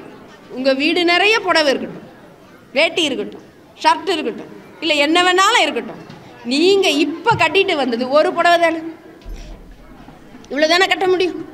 என்கிட்ட 10 புடவை எடுத்து நான் 10 புடவையை சுற்றிட்டு வருமா முடியுமா? நம்ம வீட்டில் 1000 சவரன் நகை இருக்கட்டும், நம்ம உடல் தாங்கும் எடையை விட மேலே போட முடியுமா? அதான் நமக்கு அது அசௌகரியமாகத்தான் இருக்கு. இவ்வளோதான் வாழ்க்கை. அப்போ அந்த விலங்குகளை விட நாம் கேவலமாக தான் வாழறோம். அந்த விலங்குகள் தன் தேவைக்கு மேலே எடுக்காது, தெரியுங்களா? ஒரு சிங்கம் ஒரு மானை வேட்டையாடுது, அதுக்கு போதும், சாப்பிட்டது போதும் அப்படின்னா அந்த மானை அப்படியே போட்டு போயிடும். நம்மளாம் தான் என்ன பண்ணுவோம்? ஏன் மறுநாள் இருந்தால் உபயோகமாகுது, ஃப்ரிட்ஜுக்குள்ளே எடுத்து வை வைக்கிறோமா இல்லையா? நம்ம மறுநாளுக்காக வைக்கிறோம், 1 வாரம், 10 நாள், 15 நாள். ஆனால் சிங்கம் சாப்பிடாது. மறுநாள் அதே மான் அங்கே கிடக்குது, அடிக்காமல் சாப்பிடாது. ஏன்னா அதுக்கு தெரியும் இது நேற்று வச்சது, சாப்பிடாதுங்க. மறுநாள் புதுசாக போய் அடிக்கும். ஒரு சிங்கம் கூட தன்னுடைய வாழ்க்கை முறையை அழகாக அமைத்துக் கொள்ளும். இன்னொன்று தெரிஞ்சுக்கோங்க, சிங்கம் பசிக்காம சாப்பிடாது, நாய் பசிக்காம சாப்பிடாது, பூனை பசிக்காம சாப்பிடாது, வேற எந்த விலங்கும் பசிக்கலைன்னா சாப்பிடாது. எத்தனை பேர் நாங்கள் கூட அப்படித்தான், பசிச்சாதான் சாப்பிடுவோன்றவங்க கை தூக்கலாம். நிஜமாமா? வாழ்க வளம். உங்களெல்லாம் வணங்கி கை கூப்பி தலை தாழ்த்தி வாழ்த்துக்கிறேன். பசிக்கலைன்னா கூட நல்லா சாப்பிட்டு போவோம். ஒரு வீட்டில் போயிட்டு நமக்கு சாப்பாடு வைக்கிறாங்க, ஐயா சாப்பிடு, அம்மா சாப்பிடு, இல்லை இப்போ தான் சாப்பிட்டு வந்தேன், இல்லை உங்களுக்கு தான் பிடிக்கும் நீங்கள் சாப்பிடாமல் வருவீங்களோன்னு சொல்லிட்டு சுட சுட பஜ்ஜி போட்டு சூடாக இஞ்சி டீ போட்டுச்சு. அப்படியா அப்படியா சரி கொடு. இல்லைன்னா போய் சொல்லக்கூடாது, அம்மா நான் சாப்பிட்டதே கிடையாது, சாப்பிட்ருவோம். சும்மா பசிக்காமல் நான் சாப்பிட மாட்டேன்னு சொல்கிறதுலாம் சும்மா. உடனே கொடுத்தானே சரி. இன்னொன்று பெண்களுக்கே உரியது, வீட்டில் இவ்வளோ மீந்திருந்ததுன்னு வச்சுக்கோங்க, சாப்பிட்டு முடிச்சிட்டோம், எல்லா பெண்களும் ஒத்துப்பீங்க, நம்மலாம் இருந்தவங்க தானே. ஒரு கொஞ்சம் சாதம் மீந்துருச்சு, இருந்தால் கெட்டு போயிடும். ஒரு குழம்பு அந்த கடாயில் ஒட்டிக்கிச்சு, என்ன பண்ணுவோம்? அந்த சாதத்தை எடுத்து அப்படி போட்டு, இருக்கிற பொரியல் எடுத்து அப்படி போட்டு ஒரு கலக்கி அதை எடுத்து போடுவோம். ஏன்? இது என்ன குப்பை தொட்டியா? வீணா போனது தானே குப்பை தொட்டில் போடுவோம். அது வீணா போகுதுன்னு இதை குப்பை தொட்டி ஆக்குறோம் பாருங்க. உண்மையிலே நமக்கு ஏன் நோய் வருது தெரியுங்களா? நான் அம்மா ஏன் குரு இதெல்லாம் தெரிஞ்சுக்கணுங்க. இதெல்லாம் நான் எங்கள் ஐயா சுவாமிஜிக்கிட்ட வந்த பிறகு தான் தெரிஞ்சுக்கிட்டேன். ஆமாம், இல்லை நம்மலாம் இப்படி பண்ணுவோமே. நைட்டில் அதுவும் எத்தனை மணிக்கு சாப்பிடுவோம்? எல்லாம் சாப்பிட்டவங்கெல்லாம் முடித்த பிறகு 9-10 மணிக்கு மீந்தது இருக்கும். அந்த மீந்ததை எடுத்து அப்படி ஒரு கடாயில் போட்டு அந்த குழம்புல போட்டு எல்லாரும் பண்ணி குப்பை தொட்டி மாதிரி வயிற்றுக்குள்ள தரணும். பெண்களுக்கு இந்த கீழ்வாதம் வருதுன்னு சொல்கிறாங்க, மூட்டு வலி, இதெல்லாம் காரணம் என்ன தெரியுங்களா? அந்த சாப்பாடு பண்ணுற பிரச்சனை தான். அதையெல்லாம் புரிய வச்சார் எங்கள் குரு. உணவு முறையிலேருந்து சொல்லி கொடுத்தார். உணவு எப்படி சாப்பிடணும் அவர் சொல்லுவார். உணவை அளவோடு உட்கொண்டால் உணவை உடல் ஜீரணிக்கும்னு வரும். நீ உணவை அளவோடு சாப்பிடணும். அளவு மீறி உட்கொண்டால் உணவு உடலை ஜீரணித்து விடும்னு வரும். உணவை ஜீரணிக்கணுமா? புரியுதுங்களா? உணவு உடலை ஜீரணிக்கணுமா? உணவைத்தான் உடல் ஜீரணிக்க வேண்டும். ஆனால் நமக்கு வருகின்ற நோய்களுக்கெல்லாம் காரணம் அளவு முறை மீறி நாம் உணவு உண்பது. ஏன் இதெல்லாம் சொல்கிறேன் அப்படின்னா, ஒரு சிங்கம் புலி கூட அப்படி பண்ணலை. நம்மெல்லாம் யாரும் விலங்குகளோடு கூட இனி ஒப்பிட முடியாது. நம்ம பாவம் தெரியுங்களா? மானிட பிறவி மகத்துவமானது. மானிட ஓரறிவு ஜீவனோடய நம்மளால் ஒப்பிட முடியல. அந்த மரம் நம்ம மேலே மான நஷ்டீடு வழக்கு போட்டுடும். சரி, விலங்குகளோடையாவது நம்ம ஒப்பிடலாமான்னு பார்த்தா விலங்குகள் சண்டைக்கு வந்துடும். உன்ன மாதிரி நான் வரதட்சணை வாங்குறேன்னா உன்னை மாதிரி நான் ஊழல் பண்ணுறேன்னா, லஞ்சம் வாங்குறேன்னா, பெண்களை அடக்கி ஆளுகின்றேனா, புறம் பேசுகிறேனா, குற்றம் பேசுகிறேனா, குறை பேசுகிறேனா, எல்லாம் கேட்கும். அது எதுவுமே கிடையாது. அதனுடைய தேவைக்கு ஒரு உயிரை கொல்லும். அதுக்கு மேலே அது எதுவுமே பண்ணாது. ஆனால் நம்ம பண்ணுறது மானுட தர்மத்திற்கு ஒரு மனிதன் எப்படி வாழ வேண்டும் என்று வாழ்ந்தவர்கள் தான் இவங்க எல்லாரும். அவர்களுக்கு கடவுள்னுட்டும். மானுட தர்மம் எதுவென்றே அறியாமல் எப்படி வேண்டுமானாலும் வாழ்ந்து கொண்டிருப்பதற்கு மனிதன் வெறும் உடலை எடுத்துட்டு சொல்லக்கூடாது. அதை உணர்த்த வந்தவர்கள் தான் குருமார்கள். இதையெல்லாம் கேட்கும்போது குருவினுடைய வார்த்தைகள் தான் நமக்குள்ள ஒரு அழகான ஒரு உணர்வு மேலோங்கும். அந்த உணர்வை அப்படியே பிடிச்சுக்கோங்க, வாழ்க்கையில் முன்னேறிடலாம். ஏன்னா திரும்பவும் சொல்கிறேன், இறந்து போக போகிறோம். இப்போ மரணத்தை பார்க்கும்போதே எனக்கு தோணும், யாராவது மரணம் என்ன சாதிச்சிருப்பார்? ஒன்றுமே இல்லை. ஓடினாரு, சம்பாரிச்சார், சேர்த்து வச்சார், திடீர்னு செத்து போயிட்டார். அப்படியே தோணும், இதுக்காகவா பிறந்த.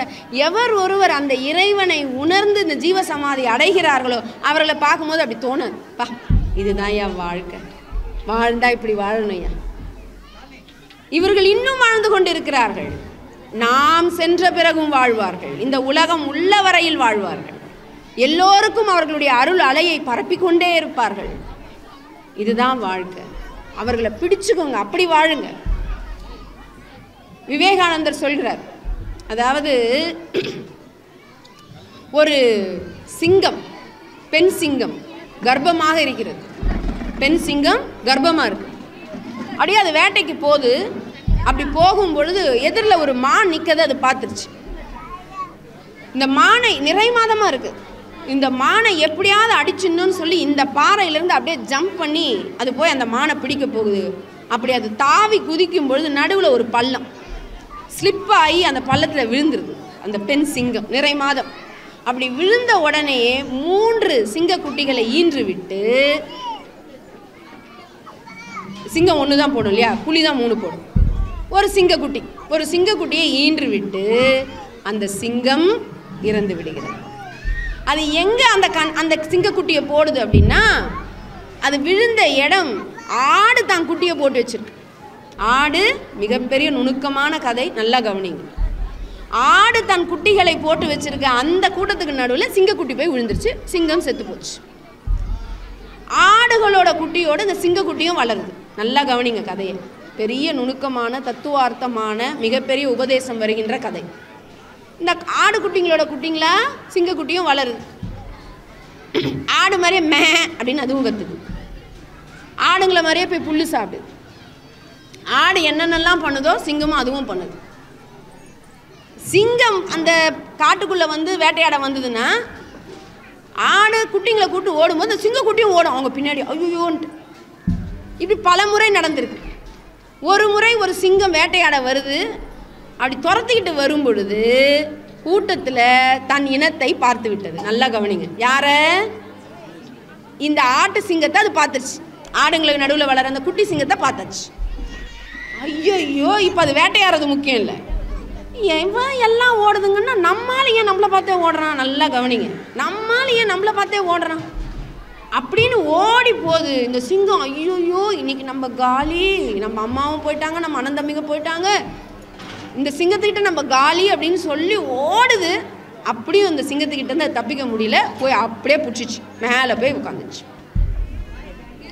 உடனே இந்த சிங்கம், பெரிய சிங்கம் கேட்குது, என்னை பார்த்து நீ ஏன் ஒன்று, நீ தான் என்ன சாப்பிட்ருவியே, நான் உன்னை சாப்பிடுவேனா, நானே உன்னை சாப்பிடுவேனா, நானே என்ன எப்படி சாப்பிட முடியும், நீயும் சிங்கம் நானும் சிங்கம், நான் எப்படி உன்னை சாப்பிட முடியும்? நான் ஆடு, நீ ஆடெல்லாம் கிடையாது, நீ சிங்கம். நான் ஆடு, எங்கள் அம்மா அது இருக்காங்க பாரு, அவங்கெல்லாம் ஓடிட்டாங்க, உனக்கு சொன்னால் புரியாது, நான் தான் நீ அப்படின்னு சொல்லி அந்த குட்டி சிங்கத்தை இந்த பெரிய சிங்கம் கூட்டு வந்து அங்கே ஒரு குட்டையாக தண்ணி நின்று இருக்கு, எட்டி பாருன்னுச்சு. இந்த முதல் முறையாக இந்த சிங்கம், குட்டி சிங்கம் எட்டி பார்க்குது. எட்டி பார்த்துட்டு இந்த பெரிய சிங்கத்தை பார்க்குது. அது சொல்லுது, நீ என்ன மாதிரியே இருக்கியே. உடனே அந்த பெரிய சிங்கம் சொல்லுது கம்பீரமா, நீ என்ன மாதிரி இல்லை, சாரி நான் உன்ன மாதிரி இல்லை, நீ தான் என்ன மாதிரி இருக்கு, நம்ம 2 பேரும் ஒன்று. இப்போ கர்ஜனை பண்ணுன்னு இது கர்ஜனை பண்ணி காட்டுது. ஒரு கர்ஜனை விட்டுது, அந்த காடே அலறிச்சு. விவேகானந்தர் சொல்லி சொல்றாரு, இது போலத்தான் நான் ஆடுங்களோட ஆடுங்களா வளர்ந்துட்டு இருந்தேன். ஆனால் என் குரு என்னை நீ சிங்கம் என்று உணர்த்தி அவர் கர்ஜனையை முழக்கி என்னையும் கர்ஜனை செய்ய வைத்தார். நுணுக்கமான பொருள். ஒரு குருவால மட்டும்தான் இது முடியும், இல்லைன்னா விவேகானந்தர் இன்னைக்கு கிடையாது நமக்கு. ஒரு குரு செய்வார். இன்னும் தெரியுங்களா, குரு என்ன செய்வார் தெரியுங்களா? நம்ம தலையெழுத்தையே மாற்றுவார். நிச்சயமாங்க, நான் விளையாட்டுக்கு சொல்லலைங்க, எல்லாமே அனுபவிச்சு தாங்க சொல்லுங்கள். நம்ம ஜாதகமே மாறிடுங்க குருக்கிட்ட வந்தால். நம்ம கைரேகை மாறுங்க. நீங்கள் உண்மையாக குருவை பிடிச்சிங்கன்னா, அனுபவித்து பார்த்தவங்க உண்மைன்னு சொல்லுவீங்க, நம்ம கைரேகை மாறிவிடும். நம்ம குடும்ப தலையெழுத்தையே மாற்றுவார். உங்களுக்கு மட்டும் கிடையாது, உங்கள் பிள்ளைங்க தலையெழுத்தை மாற்றுவார். ஏன்? யமனுடைய அந்த ஓலையே மாற்றி எழுதிடுவார். யமன் வர முடியாது. அருணகிரிநாதனுடைய வரலாறை படிங்க, அது போதுங்க நமக்கு. உணர்த்தாது எதுங்க உணர்த்தும்? தயவு செய்து அருணகிரிநாதனுடைய வரலாறை படிங்க. பட்டினத்தாருடைய வரலாறை படிங்க. பட்டினத்தாருக்கு ஒரே ஒரு உபதேசம் தானங்க அந்த மதிவாணன் வந்து சொன்னார். நமக்கு எவ்வளோ உபதேசம். அதனால தான் அறிவு, அவருடைய அறிவு. என்ன எழுதுச்சு அந்த குழந்தை அந்த ஓலையில்? காதருந்த ஊசியும் வாராது கான் கடை வழிக்கே. அவ்வளோதாங்க ஞானம் வந்துருச்சுங்க. அப்படியே அந்த கஜானாவை திறந்து போட்டுட்டு ஒரே ஒரு கௌபீனத்தோடு கிளம்பிட்டார். சாதாரணமாக அவர் வேணான்னு தூக்கி போட்டதை இன்ன வரைக்கும் நாம பிடிச்சுன்னு இருக்கோம். அவருக்கு அது பெரிது என்று தெரிந்திருந்தால் அவர் விட்டு போயிருப்பாரா? ஆனால் இன்ன வரைக்கும் அந்த மக்கள் அந்த உபதேசத்தை பெரிதாக மதிக்காமல் அவர் எதையோ அப்போ இதை வேணான்னு சொல்லிட்டு அவர் போனார்னா அவர் எந்த பொருளை தேடி போனார்? அதை நம்ம பிடிக்கலான்னு எத்தனை பட்டினத்தடிகளை பின்பற்றும் நமக்கு அது உபதேசமாக மாறி இருக்கிறது. இன்னமும் இல்லையே. அவர் அப்படி போவார். அரசனுக்கு இணையாக பணம் வச்சிருந்தவர் பட்டினத்தடிகள். அந்த ஒரு சின்ன உபதேசம், காதருந்த ஊசியும் வாரா, எப்படி அரையுது அவருக்கு, அரையுது காதுல வந்து அரையுது, நெத்தில வந்து அடிக்குது. அருணகிரிநாதருக்கு என்ன? இளம் வயதுல இருந்து சிறிய முருக பக்தி, ரொம்பலாம் கிடையாது. தான் தோன்றித்தனமா வாழறார். அவர் வாழ்க்கை மாதிரி ஒரு கேவலமான வாழ்க்கையை யாரும் வாழ்ந்திருக்க முடியாது. அவரை மாதிரி ஒரு கொடுமைக்கார புருஷன் உலகத்திலே இருந்திருக்க முடியாது. நீங்க தயவு செஞ்சு படிங்க. அப்படி என்னமா கொடுமை பண்ணார்? தயவு செய்து படிங்க. நான் சொல்ல முடியாது சபையில். இறைவன் எப்படி ஆட்கொள்ளி, நமக்கு ஒரு துன்பம் வந்தா துன்பம்னு நினைக்காதீங்க. இறைவன் ஆட்கொள்கின்ற தருணம் இது. இன்பம் இறைவனுடைய பிரசாதம், துன்பம் இறைவனுடைய வரப்பிரசாதம். இன்பம் என்றால் இறைவன் நமக்கு கொடுக்குற பிரசாதம். துன்பம் என்ன தெரியுங்களா? அவன் கொடுக்குற வரப்பிரசாதம். அப்போதான் நம்மளை ஆட்கொள்கிற தருணம். இன்பமே இருந்தால் கடவுளை நினைக்க மாட்டோங்க. கடவுளை நினைக்காத நாள் ஒரு நாளா? இது ஒரு பிறவியா? குந்தி தேவி கடைசியாக யுத்தம் முடிஞ்சு கிருஷ்ணர் கிளம்புறாரு. எல்லாருக்கும் எல்லாம் பண்ணிட்டார், பட்டாபிஷேகம்லாம் பண்ணிட்டார். அப்போ குந்தி இதெல்லாம் வேணுங்க, இதெல்லாம் தயவு செய்து கேளுங்க. குந்தி தேவி போய் கேட்குறா. குந்தி தேவிகிட்ட கிருஷ்ணர் கேட்குறாரு, அத்தை எல்லாருக்கும் கொடுக்குறதெல்லாம் கொடுத்துட்டேன், பாஞ்சாலிக்கு செய்ய வேண்டிய செஞ்சுட்டேன், தருமனுக்கு செஞ்சுட்டேன், பீமனுக்கு செஞ்சுட்டேன், எல்லாருக்கும் எல்லாம் பண்ணிட்டேன், அத்தை உனக்கு என்ன வேணும்? குந்தி தேவி கேட்டாங்க, கிருஷ்ணா கண்ணா எனக்கு நிறைய துன்பம் கொடுடா. யாராவது ஒருத்தர் இந்த அவையில், நான் கூட ராமானந்தர் ஐயா கிட்ட போயிட்டு எனக்கு நிறைய கஷ்டம் கொடுயான்னு கேட்டேன், ஒருத்தர் கேட்க மாட்டோம். ஆனால் இப்படி கொஞ்சம் அட்வான்ஸாக கேட்போம், நீ கஷ்டம் கொடுத்தா கூட அதை தாங்கிக்கிற வல்லமையை கொடு. இதுதான் நம்மளுடைய உயர்ந்த ஞானம். கொடுக்காதன்னு கேட்கறது ஒரு ஞானம். ஆனால் கொடுத்தா கூட அதை தாங்கிக்கிற சக்தியை கொடுத்துருப்பா. ஆனால் குந்தி தேவி கேட்டா எனக்கு நிறைய கஷ்டம் கொடு. கிருஷ்ணர் சொன்னார், ஏன் அத்தை கொடுத்ததெல்லாம் பத்தலையா? ஏன் சொல்லுங்க? அந்த அம்மா பிறந்தது ஒரு அப்பா கிட்ட, வளர்ந்தது குந்தி போஜன் கிட்ட. நெஜ அப்பா கிட்ட வளரல, அதுவே ஒரு பெரிய துன்பம் தான். அதற்கு பிறகு திருமணம் ஆவதற்கு முன்பே மிக சிறிய வயதில் குழந்தை பெற்றார்கள். அது மிகப்பெரிய அவம். அது மட்டும் கிடையாது, அந்த தலைச்சன் குழந்தைய ஆத்துல விட்டாங்க. கட்டிட்டு போன இடமாவது பாண்டு மகாராஜாவுடைய இல்லறம் வாழ முடியுமான்னு கேட்டால் அவர் மிகப்பெரிய சாபத்தை வாங்கியவர், இல்லறம் நடத்த முடியாது. சரி, அதற்கு பிறகு பிறந்த 5 குழந்தைகளும் கணவருக்கு பிறந்தது கிடையாது, தேவர்களை வேண்டி பிறந்த குழந்தைகள். அது எவ்வளவு பெரிய அவசியம். சரி, அதுக்கு பிறகாவது கணவரோடு அவர் உயிரோடு வாழ்ந்தாரான்னு கேட்டால் சிறு வயதிலேயே, இளம் வயதிலேயே கைம்பெண்ணாக மாறியவர். அந்த 5 குழந்தைங்களை வச்சு அந்த அம்மா வனத்தில் அவ்வளோ கஷ்டப்பட்டாங்க. அந்த பிள்ளைங்களை அரசவைக்கு கூட்டு வராங்க. நல்ல மரியாதை கிடையாது. தன் குழந்தைகள் தன் கண் முன்னாடியே அவமதிக்கப்படுவதை பார்த்தவர்கள். இது போல பாஞ்சாலியை துகில் உரிச்சாங்க, தன்னுடைய குல விளக்கு. இத்தனை கஷ்டங்கள், தன்னுடைய பேர குழந்தைங்கள்லாம் போர்ல செத்தாச்சு.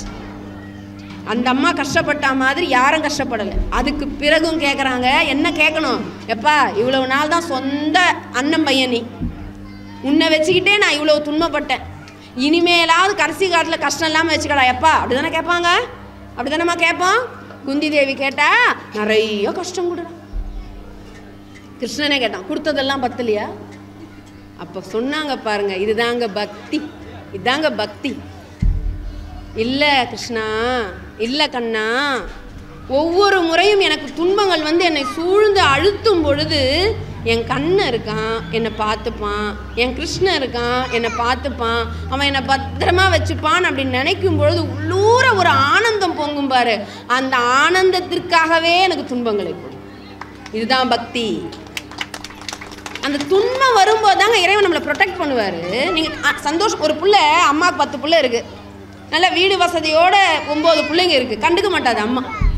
ஒரு பிள்ளை வேலை இருக்காது, நோய்வாய்ப்பட்டு இருக்கும், பொண்டாட்டி சரி இருக்காது, இல்லை பிள்ளைங்க சரி இருக்காது, அம்மாவுக்கு முழு கவனம் யார் மேலங்க இருக்கும்? நல்லா இருக்கிற பிள்ளைங்களை கவனிக்காது அம்மா, அதுதான் அம்மா. மற்றவங்கெல்லாம் நல்லா இருக்கும்பொழுது வருவாங்க. ஆனால் தாய் எப்படி தெரியுங்களா? கஷ்டப்படுறவங்கள பார்த்து, அதனால தான் தாய். கடவுள் கூட அப்படி தாங்க. நம்ம நல்ல வசதி வாய்ப்புகளோட நல்லா இருக்கோம்னா கடவுள் நம்மளை கண்டுக்க மாட்டார், நாமளும் கடவுளை கண்டுக்க மாட்டோம். நம்ம தான் நம்ம காணிக்க போடுற மாதிரி நினச்சிருப்போம். அவன் கொடுத்ததுங்க. நான் வந்து இவ்வளோ கோயிலுக்கு இது செஞ்சேன், அந்த கோயிலுக்கு அது செஞ்சேன், அவன் கொடுத்தது. அந்த எண்ணத்தோட கொடுங்க. ஆனால் கஷ்டம் யார் படுறாங்களோ அவன் மேலே தான் கடவுளுடைய கண்ணு ஃபுல்லாக இருக்கும். அதனால் நம்ம இந்த துன்பத்தில் இருக்கோம் அப்படின்னா என்னுடைய இறைவன் என்னை பார்த்து கொண்டே இருக்கிறான். அவன் அனுமதி இல்லாமல் நமக்கு கஷ்டம் வருமா? அதனால் துன்பம் வரும்போது வரப்பிரசாதமாக நினைங்கள். இது சொல்லணும்னா ஒரு குரு வேணும். இப்போ துன்பம் எவ்வளோ சந்தோஷமாக இருக்கும். இப்போ இதை கேட்டுட்டோம்ல, இனி நமக்கு துன்பம் வந்தால் எப்படி இருக்கும்? இல்லை கடவுள் என்னை பார்த்துட்டு இருக்காராம், கடவுளுடைய ஆணை இல்லாமல் எனக்கு துன்பம் வராதான். அப்போ இன்னும் என்ன பண்ணோம்? யாராவது இப்போ நம்மளை திட்டுறாங்க, உடனே என்ன பண்ணுவோம்? ஏன் கடவுளே இப்படி திட்ட வைக்கிற, ஏன் குருவே அப்படி திட்ட வைக்கிற? குரு சொல்கிறாரு, நீ எத்தனை பிறவியில் எப்படிலாம் திட்டிட்டு வந்தியோமா, அதெல்லாம் இந்த பிறவியில் நான் கழிக்கணுமே, முள்ளால் தானே எடுக்கணும். அவங்கெல்லாம் உன்னை திட்டுறாங்கன்னா இன்னும் என்ஜாய் பண்ணு. இன்னும் நல்லா திட்டுப்பா, பத்தலைப்பா. ஏன்னா எத்தனை ஜென்மத்தில் யார் யாரை எப்படிலாம் திட்டிட்டு வந்து பாவம் சேர்த்து வச்சுருக்கணும். அதனால் இன்னும் நல்லா மாமியார் திட்டுறாங்களா, அப்பா என் மாமியார் இன்னைக்கு நிறைய பேச்சு பேசுனாங்க, எத்தனை ஜென்மப்பக்கார் யாரை நான் மாமியாராக இருந்து எத்தனை திட்டுனோ என் துன்பமெல்லாம் போச்சு. இது குரு வந்தவனை தாங்க செய்வார். நமக்கு தெரியாது. நிறைய பேர் குருவை வந்து அடைந்தவுடன் எனக்கு துன்பம் வருதுன்னுவாங்க. என்ன தெரியுங்களா? உங்களுடைய கர்மாக்கள் கழிக்கப்படுகிறது. உங்கள் கர்மா கழியுது. நம்ம விதியை மாற்றுறாரு, நம்மளுடைய ரேகையை மாற்றுறாரு. அருணகிரிநாதரை பற்றி சொன்னேன் இல்லையா? அவ்வளவு பாவம் பண்ணாருன்னு சொன்னேன் இல்லையா? அவ்வளவு கொடுமைக்காரன்னு சொன்னேன் இல்லையா? அவருக்கு என்ன கொடுத்தார்? கடவுள் துன்பம் கொடுத்தார். எதுவும் என்ன துன்பம்? அந்த காலத்தில் தொழுநோய்க்கு மருந்தே கிடையாது. சாதாரணமாக கொடுக்கல, மொத்த உடம்பும் அழுகி போச்சு. மொத்த உடம்பும் அழுகி போச்சு. நினச்சி பாருங்க, எவ்வளவு அழகானவர் தெரியுங்களா? அவர் கம்பீரமானவர். அந்த மொத்த உடலும் அழுகி போகும்போது கூட அவருக்கு ஆசை விடலை. அவர் போன அந்த வீட்டுக்கெல்லாம் போறார், எல்லாரும் அவரை துரத்தி அடிக்கிறாங்க, எந்த பெண்களும் துரத்தி அடிக்கிறாங்க. கடைசி அவர் வெறுத்து ஒதுக்கி அவமானப்படுத்திய மனைவிடத்தில் வருகிறார். அந்த அம்மா முருகன் மீது இவர் அவமானப்படுத்தும் போது அந்த அம்மாவுக்கு ஒரு வைராகியம் வருகிறது. அந்த வைராகியத்தில் என்ன பண்ணாங்க? முருகா, உன் மீது சத்தியமாக இனி நான் புலன் நுகர்ச்சியில் ஈடுபட மாட்டேன்ட்டாங்க. இதுதான் ஒரு குலப்பெண்ணுக்குரிய வைராகியம். கணவன் மேல இருந்த கோபம் கிடையாது, ஒரு வைராகியம் வரும் இல்லை? அவளும் பெண் தானே. அப்போ தடுமாறி போகக்கூடாதுன்னு என்ன பண்ணிட்டான்? முருகன் மீது ஆணையாக இனி நான் புலன் நுகர்ச்சியில் ஈடுபட மாட்டேன்ட்டான். இப்போ அவர் அந்த கணவன் அழைக்கும் பொழுது கூட அந்த பெண்ணால் செல்ல முடியல. அது மிகப்பெரிய அவமானமாக அருணகிரிநாதருக்கு மாறுது. மிகப்பெரிய சம்பவங்க. என்ன ரொம்ப உருக்கும் அந்த கட்டம், எல்லாருக்கும் உருக்கும். தயவு செய்து இந்த மாதிரி மகான்களுடைய சித்தர்களினுடைய வாழ்க்கை வரலாறுகளை படியுங்கள். எங்க அவங்களுக்கு டேர்னிங் பாயிண்ட் நடந்தது? அக்காவுக்கு தம்பினா உயிர், தெரியும் இல்லைங்களா அந்த கதை? தம்பினா உயிர், அப்படி வளர்த்தாங்க தம்பியை. இப்போ தம்பி அழுதுட்டு நிற்கிறாரு, கத்துறாரு, கதறாரு, ஓப்பனாகவே சொல்கிறாரு. அப்போ அந்த அம்மா சொல்கிறாங்க தம்பி மனைவி கிட்ட, ஏமா உன் கணவன் தானே, நீ ஏற்றுக்கொள்ளலாமே. இல்லை, நான் என்ன பண்ணுவேன்? இல்லையா அக்கா, என்னை பார்த்து அவன் நகைக்கிறான். அந்த அம்மாவுடைய விதியை நினச்சி அழுகுறாங்க. உண்மையில் நல்ல ஒரு குணவதி, குலப்பெண் அந்த அம்மா. விதியை நினச்சி சிரிக்குமா, அக்கா என்னை பார்த்து இவ சிரிக்கிறாக்கா, என்னுடைய இயலாமை அவளுக்கு கூட ஏளனமாக தெரிகிறது. இப்போ அந்த அம்மா வந்து தம்பி மனைவிக்கு அட்வைஸ் பண்ணுறாங்க, நீ இப்படி செய்யலாமா, நீ எப்பேற்பட்ட குணவதி இல்லைக்கா இந்த மாதிரி. தம்பி கேட்கல, அந்த உணர்ச்சி வயப்பட்ட நிலையில் இருக்கிறார். மிகப்பெரிய கட்டம்ங்க. இதுதான் சொல்ல வந்தேன். குரு எப்படி ஜாதகத்தை மாற்ற போறாரு பாருங்க. அப்போ அந்த அம்மா நீ போகக்கூடாது, இல்லை நான் செத்து போயிட போகிறேன், இப்படி பெரிய வாக்குவாதம் நடக்குது. நீ சாகுவதற்காகவா உன்னை வளர்த்தேன், இப்படி வாக்குவாதம் நடக்கும் பொழுது ஒரு கட்டத்தில் அந்த அம்மா என்ன பண்ணுறாங்க, தம்பியை சமாதானப்படுத்த முடியல, மிகப்பெரிய ஒரு வார்த்தையை சொல்கிறார். ஐயோ இந்த உலகத்தில் நான் கூட தான் பெண்ணு, ஆனால் நான் உனக்கு அக்காவாக போயிட்டேனப்பா. இதை விட ஒரு நல்ல தம்பிக்கு ஒரு அறை, ஒரு சவுக்கடி, இதை தவிர வேற எந்த வார்த்தையும் இருக்க முடியாது. அவ்வளோதான். அந்த வினாடி அவர் நொந்து போயிட்டார். எவ்வளோ ஒரு எந்த வார்த்தை, என் தாய்க்கும் மேலாக தெய்வமாக போற்ற என் தமக்கையிடம் இருந்தால் இந்த வார்த்தையை நான் பெற வேண்டும், முருகான கத்துவர். இனி நான் உயிர், அந்த அம்மா சொல்லிட்டு மூர்ச்சியாய் விழுந்து விடுவார்கள். திருவண்ணாமலை கோபுரத்திலிருந்து விழறதுக்கு போவார். எத்தனையோ பிறவியில் நான் பெற்ற செய்த பாவமெல்லாம் இப்பிறவியில் நான் கழிச்சிட்டேன், உடலால் கழிச்சிட்டேன், இந்த வார்த்தையால் கழிச்சிட்டேன். முருகா இனி எனக்கு இந்த வாழ்வு வேண்டேன், இப்பிறவி வேண்டேன், நான் இந்த இடத்துலேருந்து குதிச்சு நான் சாக போகிறேன், என் இடத்துக்கோன்னு சொல்லி அவர் திருவண்ணாமலை கோபுரத்திலிருந்து விழுவார். விழும்போது குருவாக வந்து முருகன் ஆட்கொள்வார், தாங்கி அப்படி படுக்க வைப்பார். படுக்க வைத்து விட்டு இப்போ உபதேசம் நடக்க போகுது. தொட்ட உடனே அவருக்கு உண்மையில் குணப்படுத்துவது என்பது பிறகுதான். இப்போ கேட்குறாரு, என்னை ஏன் பிழைக்க வச்சிங்க, என்னை சாக விட்டுறக்கூடாதா, இனி நான் எதுக்கு வாழணும், ஏன் என்ன அப்படின்னு கேட்பார். தெரியாத மாதிரி, என் தமக்கையிடம் இருந்து இந்த வார்த்தையை நான் வாங்கி விட்டேனே, நான் எதுக்கு என்ன வாழணும், உடம்பெல்லாம் அழுகி போச்சு, இதுக்கு மேலே நான் வாழக்கூடாது. நீ இன்னும் உனக்கு காரியங்கள் இருக்கிறது. நீ எப்பொழுது செய்த பாவத்தை உணர்ந்து விட்டாயோ அன்றோடு நீ மன்னிக்கப்பட்டு விட்டாய். அதுக்கு சொல்றாரு முருகர் குருவாக இருந்து மிகப்பெரிய உதாரணம் சொல்கிறார். என்ன, எப்படி நான் இத்தனை ஜென்மத்தில் செஞ்ச பாவம், அதுவும் இந்த பிறவில நான் செஞ்ச பாவம் கொஞ்சம் நஞ்சம் கிடையாது, ஒரு பெண் 2 பெண் கிடையாது, என் குடும்ப சொத்தையெல்லாம் அழிச்சேன், என் மனைவியை நான் எவ்வளோ உதாசனம் பண்ணேன், அந்த பாவம் நான் உணர்ந்தவன போயிடுமா, போகும். குரு கிட்ட வந்துட்டல்ல, போகும். உன் தலையெழுத்தையும் உன் ஜாதகத்தையும் எல்லாத்தையும் நான் மாத்துறேன். எப்படி மாத்துவேன், எப்படி முடியும் கேட்கிறார் அருணகிரிநாதர். ஒரு மரத்துல ஆயிரக்கணக்கான காக்கா உட்காந்துட்டு இருக்கு. ஒரே ஒரு பட்டாசங்க வெடிக்கட்டும், என்ன ஆகும், ஒரே நேரத்தில் ஒரு வினாடியில் அந்த ஆயிரக்கணக்கான காக்காக்களும் பறந்து விடும். அது சொல்லிட்டு முருகன் சொல்றான், முருகா எனும் என் நாமத்தை ஒரு முறை உச்சரித்தால் போதும், குருவே என்று என் நாமத்தை நீ உள் உருக்கத்தோடு ஒரு முறை உச்சரித்தால் போதும், நீ பல ஜென்மமாய் செய்த பாவங்கள் போகும். உணர்ந்து உச்சரித்தார். குருவே முருகானர் போ உபதேசம் என்கிறார். சும்மா இரு. நம்மளை யாராவது சொன்னா இதுதானா உபதேசம், சும்மா இருக்க சொன்னாரா, நான் சும்மா இருப்பேனே நல்லா. உபதேசம் என்ன செய்தார் தெரியுங்களா முருகர், சும்மா இரு சொல் அற. அருணகிரிநாதர் அம்மா பொருள் ஒன்றும் அறிந்திலேனேன்ட்டார் லாஸ்ட்ல. அது பெரிய பொருள், அதான் என் பொருளவாக செல சொல்லி தான் பிறர்வாய் நுண்பொருள் காண்பது அறிவு. முருகன் சொன்ன சும்மா இரு, ஏதோ ஒரு பொருள் இருக்கிறது, அம்மா பொருள் ஒன்றும் அறிந்திலேனேன்னு சும்மா உட்கார்ந்தார். அவ்வளோதான். தொழுநோய் குணமாகுமா, குணமாகியது.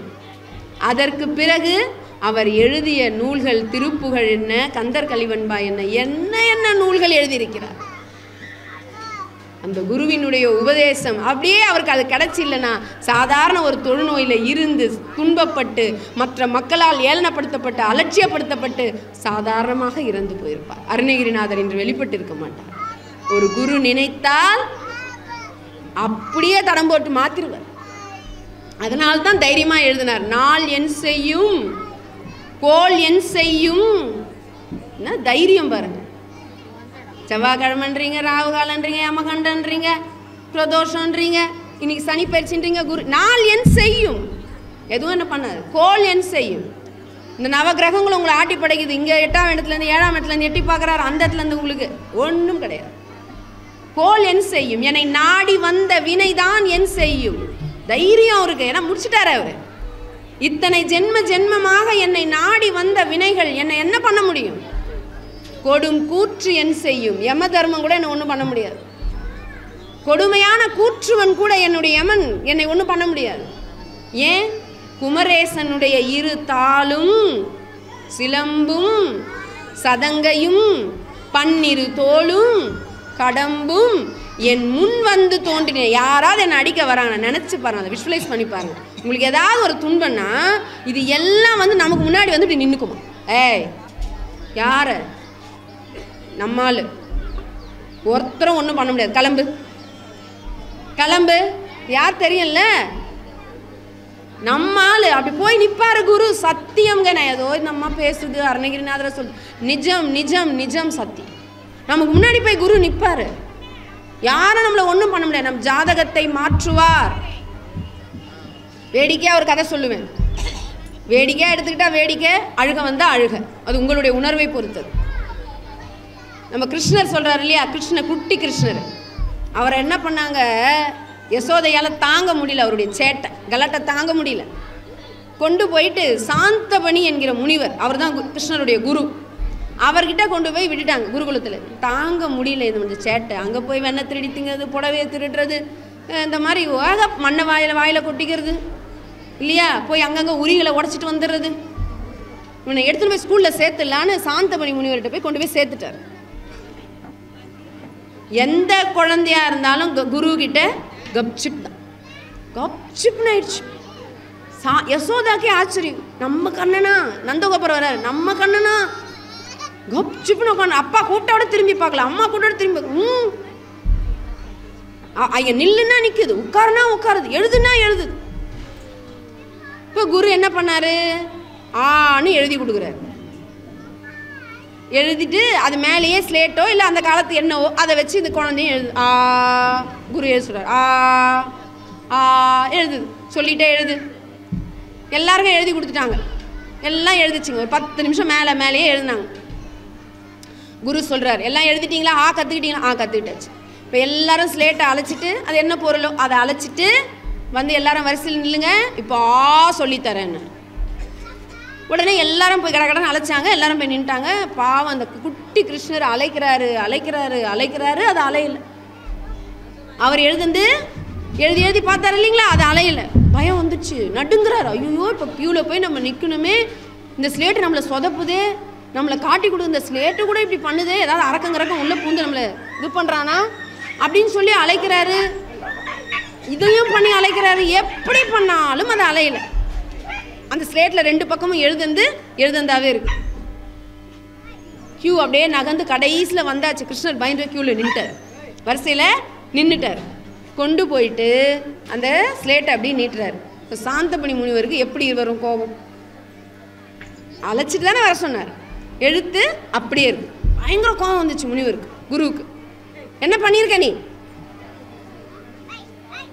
இன்னும் குருவே, நீங்கள் தானே ஸ்லேட்டை கொண்டு வந்து நீட்ட சொன்னீங்க. நீட்ட சொன்னேன். இப்படி நீட்ட சொன்னேன்னா சுத்தமாக அலைச்சில கொண்டு வந்து நீட்ட சொன்னீங்க. ஏன் அப்படியே கொண்டு வந்த?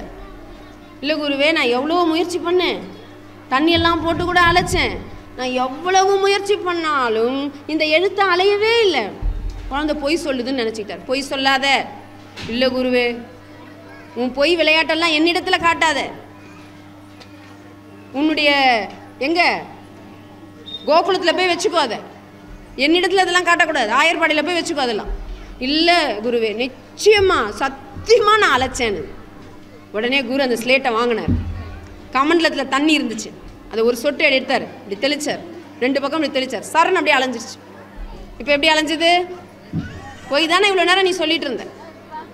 அப்போ அந்த குழந்தை சொல்லிச்சு, இதுதான் அப்போ உபதேசம். அந்த குழந்தை சொல்லிச்சு, இல்லை குருவே, சாதாரணமாக தெரியும், மிகப்பெரிய உபதேசம். இல்லை குருவே, நான் எழுதிய எழுத்தை என்னால் கூட மாற்ற முடியாது, அழிக்க முடியாது. ஆனால் ஒரு குரு நினைத்தால் அதை அழிக்க முடியும். ஒரு குரு நினைச்சாதான் அழிக்க முடியும். நம்ம எழுதின எழுத்தையே மாற்றிடுவோம். அதான் சொன்னேன், ரேகம் மாறும், இதெல்லாம் கடவுள்கிட்ட மாறாதுங்க. நீங்கள் எவ்வளவு பக்தி செலுத்தினாலும் ஒரு அருணகிரிநாதருக்கு மாறிச்சமா, அவர் குருவாகத்தான் ஏற்றுக்கொண்டார். முருகனை அவர் குருவாக ஏற்றுக்கொண்டார். உருவாய், பாட்டை கவனிங்க, உருவாய் அருவாய் உளதாய் இலதாய். அருணகிரிநாதருடைய பாட்டு, மறுவாய் மலராய் மணியாய் ஒளியாய். உருவாய் அருவாய் உளதாய் இலதாய் மறுவாய் மலராய் மணியாய் ஒளியாய் கருவாய் உயிராய் கதியாய் விதியாய் குருவாய் வருவாய் அருள்வாய் குகனே. குகன் தான் முருகன். குருவாக வந்து எனக்கு நீ அருள் புரிவாய் என்று முருகனை அவர் குருவாக பார்த்தார். குருவாக பார்க்கும் பொழுது குருவுக்குரிய இலக்கணத்தோடு கடவுளே நடந்து கொள்வார். ஏன்? அவரை ஆட்கொண்டது ஒரு குருவாக இருக்கலாம். அருணகிரிநாதர் அவரை முருகனாக பார்த்தார். அப்படி கூட எடுத்துக்கலாம் இல்லையா? ஒரு பெரியவர் வந்து அவர் ஆட்கொண்டு உபதேசம் பண்ணாருன்றோம். நம்ம என்ன சொல்கிறோம்? அது வந்து முருகன்பா, அது முருகன்பான்றோம். ஏன் ஒரு பெரியவர் ஒரு குரு வந்து உபதேசம் பண்ணிட்டு போயிருக்கக்கூடாது? இப்பொழுது நமக்கு வந்திருக்கிற ஐயா ஏன் குரு என்பவர் யார்? சாட்சாத் மானுட சட்டை போட்டுக்கொண்டு வந்த பிரம்மம் என்கிறார்கள். மானுட சட்டையை போட்டுக்கொண்டு நம்மிடையே வந்து மக்களின் மக்களாக பழகினாதாங்க அவங்க வந்து நமக்கு சொல்ல முடியும். இவருடைய எளிமையை பற்றி அம்மா ஒரு முறை நாங்கள் முதல் முறையாக வந்தபோது சொன்னாங்க. நான் அவரை வியந்தது அம்மாவை பார்த்து தான் வியந்தேன். பார்ப்பதற்கு இவ்வளவு எளிமையாக இருக்காங்க. ஒரு மிக மிக எளிமையான தோற்றம். இந்த அம்மா கிட்ட இருந்து இவ்வளவு தத்துவமா? அப்போ அந்த குரு எவ்வளவு மேன்மை உடையவராக இருந்தால் இந்த தாய் இப்படி பேசணும். இப்போ நாங்கள்லாம் ஓரளவுக்கு படிச்சிருக்கோம், நம்மளுடைய லைன் அப்படின்னும் போது. ஆனால் இந்த எளிமையான ஒரு இடத்துல இருந்து வந்து ஒருத்தவங்க பேசுகிறாங்க பாருங்க, அதுதான் இந்த அம்மாவை பார்த்தா அந்த குருவை நான் புரிந்து கொண்டேன். இவ்வளவு எளிமையாக இருக்கவங்க இப்படி பேசுகிறாங்களே. உண்மையாக அந்த அம்மா கிட்ட கொஞ்ச நேரம் உட்காந்து பேசி பாருங்க. மிகப்பெரிய நல்ல நல்ல பாட்டு சிவபுராணம்லாம் பாடுவாங்க. அது குருவருள் இல்லாமல் இந்த நாக்கில் வந்து வர முடியாது. இது சத்தியம். குருவருள் இன்றி திருவருள் இன்றேன்ட்டார் மாணிக்கவாசகர் சொல்றார். குருவருள் இல்லாமல் திருவருளை நீ அடைய முடியாது. நான் சொல்லல, மாணிக்கவாசகர் சொல்கிறார். அவ்வை பிராட்டி சொல்கிறார். தலைப்பட்ட சத்குருவின் சன்னதியின் அல்லாமல் வலைப்பட்ட மானதுவே வாழ்க்கைன்றாங்க. ஒரு சத்குருவினுடைய சன்னதியினை இல்லைன்னா உன்னுடைய வாழ்க்கை எப்படி தெரியுங்களா? வலையில் மாட்டிக்கிட்ட மான் மாதிரி. நீங்கள் மானாக இருந்து வலையில் மாட்டிக்கிட்டு வாழ்ந்து பார்த்தா தெரியும் அது வாழ்க்கையா. வலையில் மாட்டிக்கிட்ட மான் அதுதான் நம்ம வாழ்ந்துட்டுருக்கோம். பாச வலை, பந்த வலை, ஆசை வலை, நகை வலை, புடவை வலை, புள்ள வலை, புருஷன் வலை, வீடு வலை, இதெல்லா வலைங்களுக்குள்ளும் மாட்டிக்கிட்டு நாமளே அதை பின்னிக்கிட்டு அதில் பந்தப்பட்டு கொண்டு கஷ்டப்பட்டு கொண்டு இருக்கிறோம். அதை எல்லாம் அறுத்தறிய வருவார் குரு. ஒன்றும் கிடையாது, இது ஒன்றும் கிடையாது, இது ஒன்றும் கிடையாது, அதுதான் மெய்ப்பொருள். அது ஒன்றுதான் மெய்ப்பொருள். அதற்கு ஏற்றார் போல் உன் வாழ்க்கையை நகர்த்தி செல் என்று சொல்ல வருபவர் குரு. அவருக்கு இதெல்லாம் சொல்லிட்டேன், இதெல்லாம் செய்கிறாருமா. ஆனால் அந்த குருவுக்கு நாங்கள் என்னம்மா பண்ணணும்? இன்னும் சொல்ல போனால் இந்த குரு என்ன செய்ய போகிறா? நீங்கள் என்ன விடிய விடிய சொல்ல சொன்னாலும் சொல்லுவேன். ஆனால் நான் சொல்லுவேன், நீங்கள் சொல்லுங்கம்மா, நாங்கள் கிளம்பிடுவோம். உண்மையாக சிரிச்சாங்க அவங்க தான். ஆனால் இதெல்லாம் கேட்குறத விட இப்போ ரிசல்ட்டு சரிம்மா, இதெல்லாம் எங்கள் குரு செய்கிறார், நாங்கள் என்ன எங்கள் குருவுக்கு செய்யணும்? இப்படி என் குரு என்கிட்ட வந்தார், இந்த குருவுக்கு நான் நல்ல ஒரு சீடனுடைய இலக்கணமாக நான் எப்படி வாழணும்? அவர் மாதிரியே வாழணும். ரமண மகரிஷிக்கிட்ட ஒரு அன்பர் போனார். போயிட்டு, ஐயா நான் உங்களை மாதிரியே கடவுளை பார்க்கணும். நான் ரமணர் கடவுளை பார்த்துருக்கிறார். நான் கடவுளை பார்க்கணும், நான் என்ன பண்ணணும்? ரமணர் சொன்னார், நான் வந்த வழியே போ. நல்லா புடி, நான் வந்த வழியே போ. இவ்வளோதான். நான் வந்த வழியே போ. யார் வந்த வழியே? ரமணர் வந்த வழியே போ. உடனே என்ன பண்ணா? ரமணர் எங்கெங்கெல்லாம் போனான்னு நோட் பண்ணிக்கிட்டான். ரமணர் குகைக்கு போனார், ரமணர் ஆசிரமத்துக்கு போனார், ரமணர் கிரிவலம் வந்தார், இப்படின்னு ரமணர் பின்னாடியே சுற்றுறான். ஒரு வாரம் ஆச்சு, 10 நாள் ஆச்சு, ஒரு வருஷம் ஆச்சு, அவனுக்கு ஒன்றும் தெரியல. உடனே திரும்ப ரமணர்கிட்ட வந்தான். ஐயா, ஒரு வருஷமாக நீங்கள் வந்த வழியே தான் போயின்னு இருக்கேன். பொருள் என்ன? நான் எந்த வழி வாழ்கின்றேனோ அந்த வழியே போ. என்ன வழி? ரமணர் அன்பு வழி. ரமணர் முழுக்க முழுக்க அன்புங்க. அவருடைய வரலாறை படிங்க. எல்லா மகான்களும் எல்லா குரு, அது கொலைதான். கொலைன்னா கொலை, அதுக்குரிய தண்டனை இருக்கு. நம்ம இறந்தவர்களை எங்கே புதைப்போம்? சுடுகாட்டில். எங்கே எரிப்போம்? சுடுகாட்டில் புதைப்போம், இடுகாட்டில் எரிப்போம். நம்ம சமையலறையில் வச்சு எரிக்கிறோம், இடுகாடா ஆகிய வயிற்றுக்குள்ளே எடுத்து புதைக்கிறோம். அப்போ வயிறு இடுகாடா, நம்முடைய சமையலறை சுடுகாடா? சொல்லுங்க. ஒரு இறந்தவர்களுடைய வீட்டுக்கு சென்று வந்தால் அது தீட்டுன்னு சொல்லிட்டு உள்ளே வர மாட்டேங்கிறோம், குளிக்கிறோம். இறப்பு என்றால் இறப்பு தானே. வீட்டில் வாங்கிட்டு வரீங்களே உள்ள சதையும் கறியுமா மீனுமா,